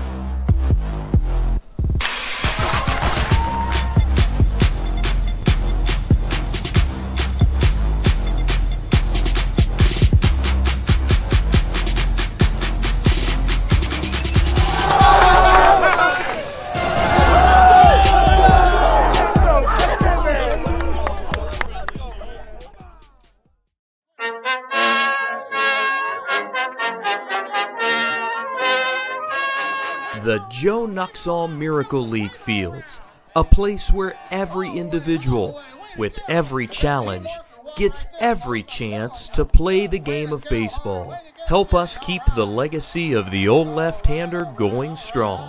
To learn more or to support our mission, visit NuxhallMiracleLeague.org or find us on Facebook. So a very quick leash.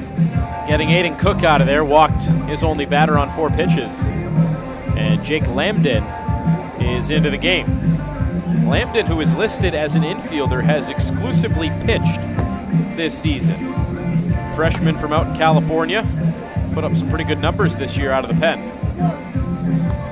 Done a really nice job through 7 appearances, 11 innings pitched, 14 punch-outs, holding hitters just a 162 batting average. So with a 3.27 ERA, has been one of the statistical leaders in that category for the Musketeers. And another big spot as he'll inherit that base runner. Last appeared against Bowling Green. Went 1 2/3 with a run allowed. Struck out the side against Wright State earlier this season. Team that just scored 21 runs earlier today. Now Sefcik is the first to face Lambden.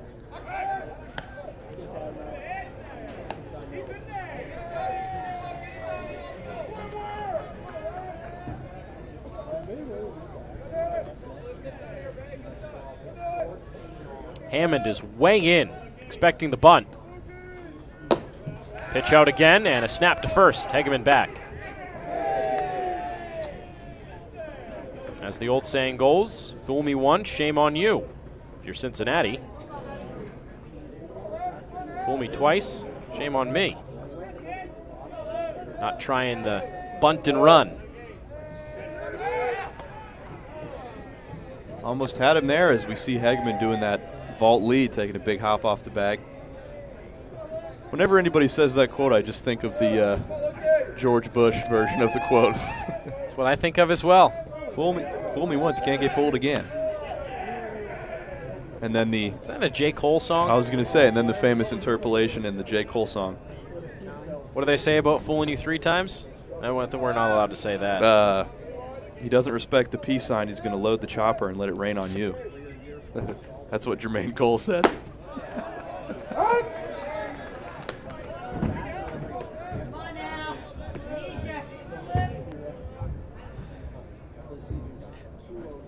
I don't even know where to go off of that. Just let that one sit for a minute. Didn't know you were such a fan of his work. That is probably his biggest song. No Role Models. It's a good one. Off of 2014 Forest Hills Drive.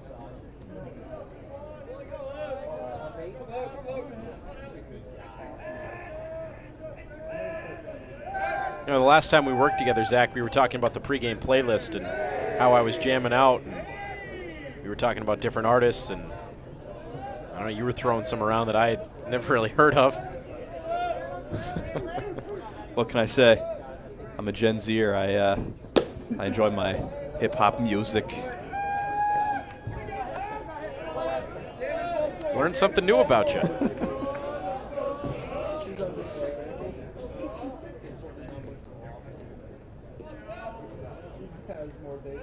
Back to regularly scheduled programming. It's a 3-1 count on Sefcik. And it's now a walk on Sefcik. Lambden coming out of the pen and walking guys. See how quick of a hook Billy O'Connor has this time. Not what they were looking for after that big momentum swing in the bottom of the 8th, putting up 2 runs off Chase Horst. This is the kind of situation that when you're a coach, just makes you want to pull your hair out. You feel like you're in a position to strike and your pitchers go out there and walk the first 2 batters. That is the 10th walk for Xavier pitching tonight. That's been the difference. Those walks have allowed the Bearcats to do what they do, put pressure on, move runners, a couple of sac flies. Just one game after Wright State walked 13. Miami only walked 6, but 10 for Xavier tonight. Only 2 for the Bearcats. Billy O'Connor with a hop, skip, and a jog, in and out. Getting the troop settled. Ahead of Hunter Jesse. Showed bunt, chops it up the middle, behind the bag. No tag there, and the throw is in time. Holding the bag at first, McCormick with a nice stretch. And that is a dandy of a play by the shortstop Stevenson. Did a nice job. That ball took him up the middle. Thought he might be able to tag the advancing runner Sefcik, but made the good decision to just take the out there at first. But we'll have a bit of a discussion on whether or not first baseman McCormick pulled his foot or not.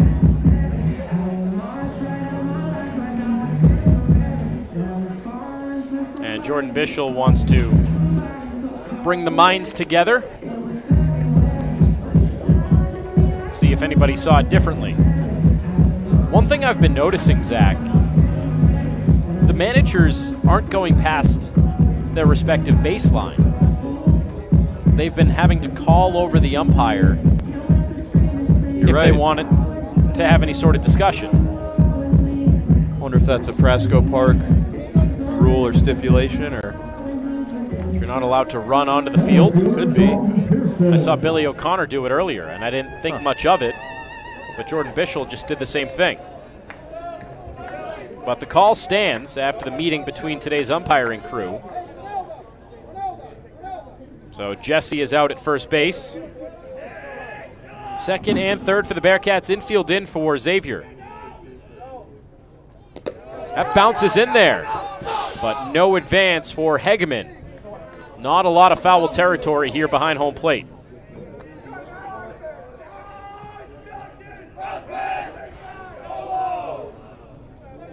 You'd like to think with Hegeman's speed, he likely scores, but Cincinnati not taking any chances with Pearson at the plate, 2 in scoring position with 1 out.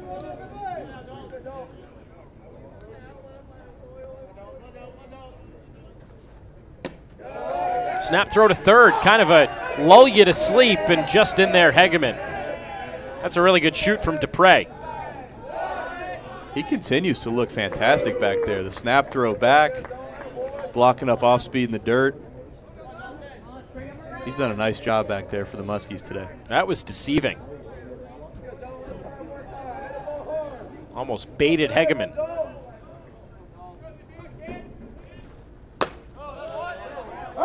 Generous strike, it appears. Pearson didn't like it.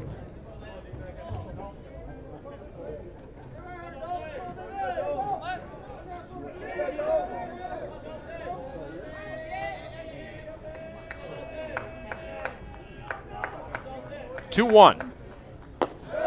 That one gets away. Hegeman trying this time. Play at the plate, and Hegeman is out. I think he had a better chance at the first one. He got a late jump. He paused for a split second before going. He didn't go off that first read, and despite his great speed, with this short backstop, you're not going to have a great chance there.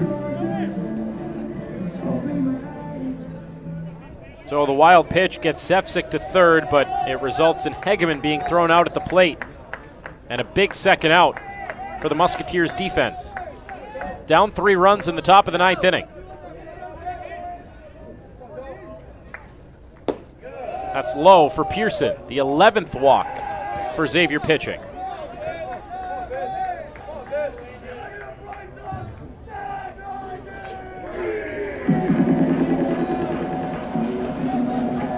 Oh, 2 on and 2 out for Vitterick.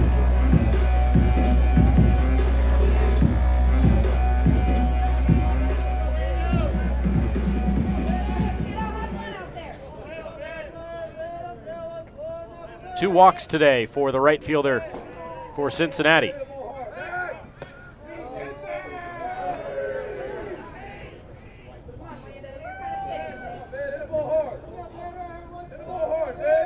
Musketeers have had to pay a lot of attention to the base runners tonight. Between Cincinnati's prowess stealing bases and Xavier walking a lot of guys. Delayed steal here and a fake. Pearson jogs into second with a steal. Vitterick also not the guy you want to pitch to if you're trying not to walk somebody. With those 2 walks tonight, he's at 29 walks on the season, which is, I believe, tied for the lead with Carrington Cross. So although his batting average is down around 230, his on-base percentage is north of 400 because he's done such a great job working walks. That's why Jordan Bishel keeps going to him. That's where we see the value of some stats other than batting average, a la Moneyball. That OBP is everything. And we can open up a whole can of worms on that conversation. The thing that gets me is you can see that with the naked eye. You don't need OBP plus X, Y, Z to tell you that. That's true. I think OBP is still probably king. That and OPS. To an extent, I'd say OPS is a better qualifier. On-base percentage means you're getting on base. That can be an error, fielder's choice, walk, hit, everything. Batting average, I think, still tells you who comes through in clutch spots. Very true. Sometimes you need a hit. Cincinnati could use one here. And they won't get it. Lambden bears down and buries that one in the bottom part of the zone. Big-time pitch. Oh, Vitterick strikes out looking. Cincinnati, despite all that traffic, can't get a run in. And it'll stay at a 3-run lead. Xavier's last chance in the bottom of the 9th coming up.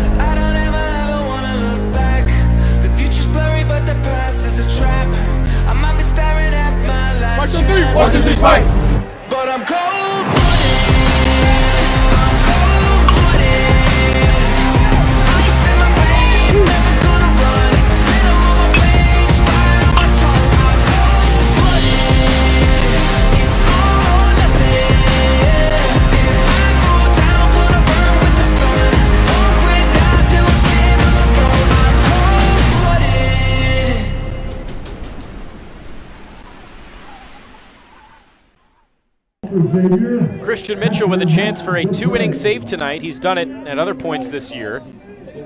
Picked up a 2+ inning save against Oakland earlier this season. And trying to do it again against Xavier. 5-2 ball game. Called strike one on Matthew Dupre. 6, 7, 8 in Xavier's order. 0-2. We talked about the stuff of Mitchell, that it's not going to blow you away. The slider and the changeup aren't going to light up metric numbers, but he dots. That is a perfectly located changeup right off the first pitch fastball. There's a good slider out of the zone, a good chase pitch. He's been on his A game lately.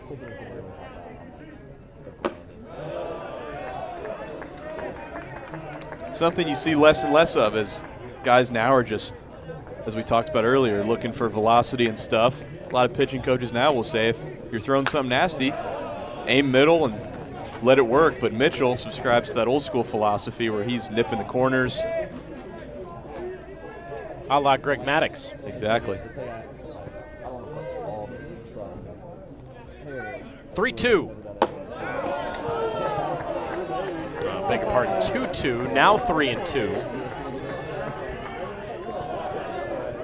Pretty good spot there on that slider, just up, maybe a bit out. One hopper off the chest. Sefcik knocks it down and then bobbles it. He went to the glove there to pick it up, needed to go to the bare hand. Went to the glove and then couldn't regain a handle on it. An error opens up the bottom of the 9th inning and gives Xavier some life. Jared Cushing at the plate. It's the guy we've been talking about. Could not be a bigger spot for the man with a 6-hit weekend against UConn recently. Tried to make it a 1-run game on that swing. He sure did, out of his shoes. Saw the breaking ball up and just missed it. 0 for 3 night.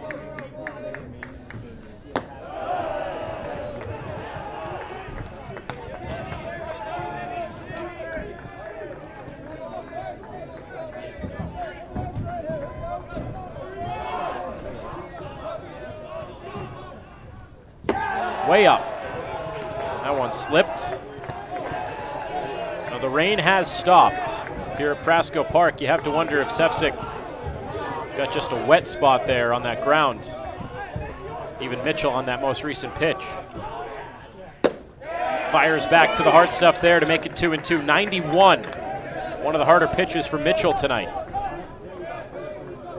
That's at his top end that I've seen all year. He's got the juices flowing for sure in this big game.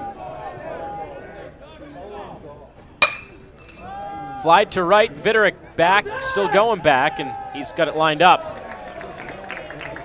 Right field, where balls go to die. One out in the 9th inning.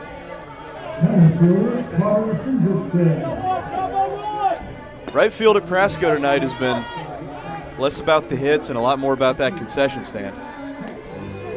Great concession stand, by the way. Top notch.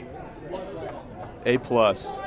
All the good things about Prasco's concessions. It's as good as free. That's right. Free fitty. That is unbelievable. Everything here is free. Free parking, free entertainment, free admission, free food. I'm going to sleep here. Good for the game of baseball, that's for sure. Spreading the game. A lot of kids here running around enjoying the ball game. This reminds me of the park from Sandlot. Oh, yeah. If you build it, they will come and eat. Field of Dreams, you mean? Ground ball over to third base. Cross cuts it off on the run and in time. 2 outs in the 9th inning. No, Sandlot. Not Sandlot. What movie am I thinking of? If you build it, they will come? That's Field of Dreams, no? Yeah, but they've used that in another movie as well. Bench warmers. Bench warmers. Yeah. That's what this park reminds me of. Now 2 outs in the 9th inning. Xavier down 3 runs. Man at second base. And it's up to Aiden Anderson.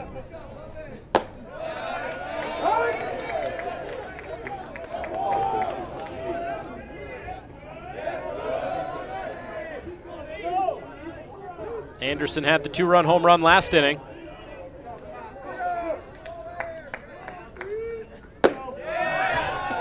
Down 0-2.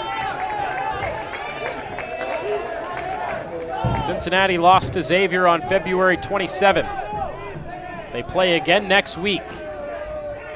Bearcats trying to join Miami as winners in this year's Joe Nuxhall Classic.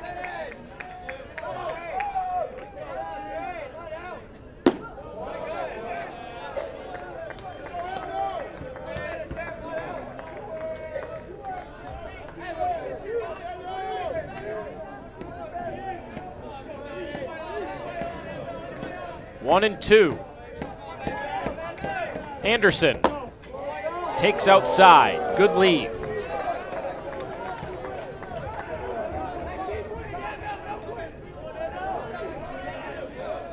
It's a tough take, but it's a great take. He knows he's not going to do much with that. 2-2 for Mitchell. Check swing off the outside edge and no swing. Now the count is full.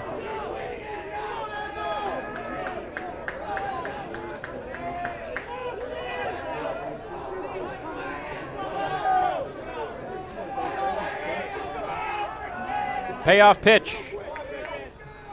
And it's popped up right near home plate. Jones tosses the mask. Mitchell calls him off, and nobody makes the play.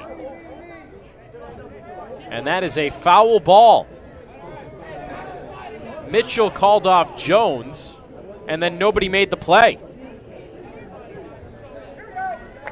Very rare to see the pitcher calling off the catcher in that situation, but let's not forget Mitchell's a shortstop.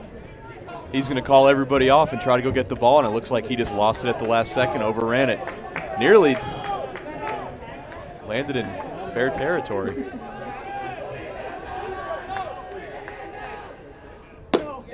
Strike three called.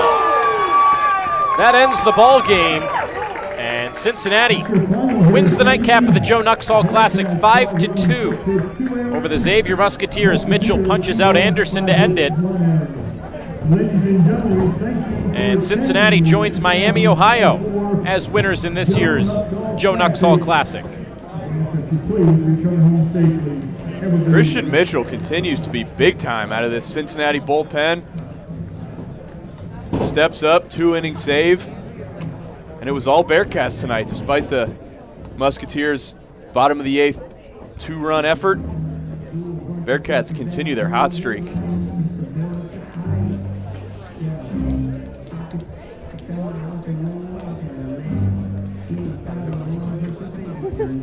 So Cincinnati comes away with the win after losing to Xavier earlier this year. Bearcats take this one, and they will have one more game against one another this year. That is next Wednesday. Cincinnati will be on the road against Oklahoma State in Big 12 play. Xavier is home against Creighton this weekend. So a nice win for the Bearcats, who have now won 4 games in a row. And like you said, Zach, that is a big RPI win against this Xavier team. We'll send it down to the field. Paul Frischner is with Cincinnati Player of the Game. With Josh Cross, 3 for 5 today, a couple of runs scored, a run driven in. First of all, congratulations on the win. Take me through tonight's game. Yeah, so we know that they beat us last time when we were at third place, and we just wanted to come back and get the dub. So. Personally for you, how do you feel like you played tonight? Could have been better, a little more discipline at the plate, but other than that, I think we all played good as a team. There's no me. Josh, congratulations. Appreciate it. Paul, thank you, Josh. Josh Cross tonight had a 3 for 5 game. He drove in a run in the first inning, and the Bearcats win it by a score of 5-2. Anderson provided the only offense for the Musketeers with a 2-run home run. Cincinnati 2 runs in the first inning, 2 in the 4th and 1 in the 7th, and that was all they needed tonight to hold off Billy O'Connor's Xavier Musketeers. Any final thoughts, Zach? Like if you're just talking to the Coming into this game, we knew it was going to be whether or not UC could continue their hot streak against TCU. It was going to come down to the pitching, and the pitching held up. Bearcats continue to impress. 10 punch-outs, just 2 walks from their pitching staff. Offense doing what we know the offense is going to do. And in a rivalry game that means so much to so many people in Cincinnati, UC is going to take this one. So the Bearcats win it by a score of 5-2. Miami, Ohio won earlier in the night, 22-21. And in this year's iteration of the Joe Nuxhall Classic, no tournament style, no trophy will be awarded due to inclement weather for the first round of games. So co-winners this year, Cincinnati and Miami of Ohio. For Zach Siegel and the entire crew here with Chatterbox, Anthony Mazzini signing off. It's been a presentation of the Joe Nuxhall Classic on Chatterbox Sports. Thanks for tuning in, and enjoy the rest of your Tuesday night in the Cincinnati area. For years, Prasco has been a leading pharmaceutical company in the United States. And though we were founded in 2000,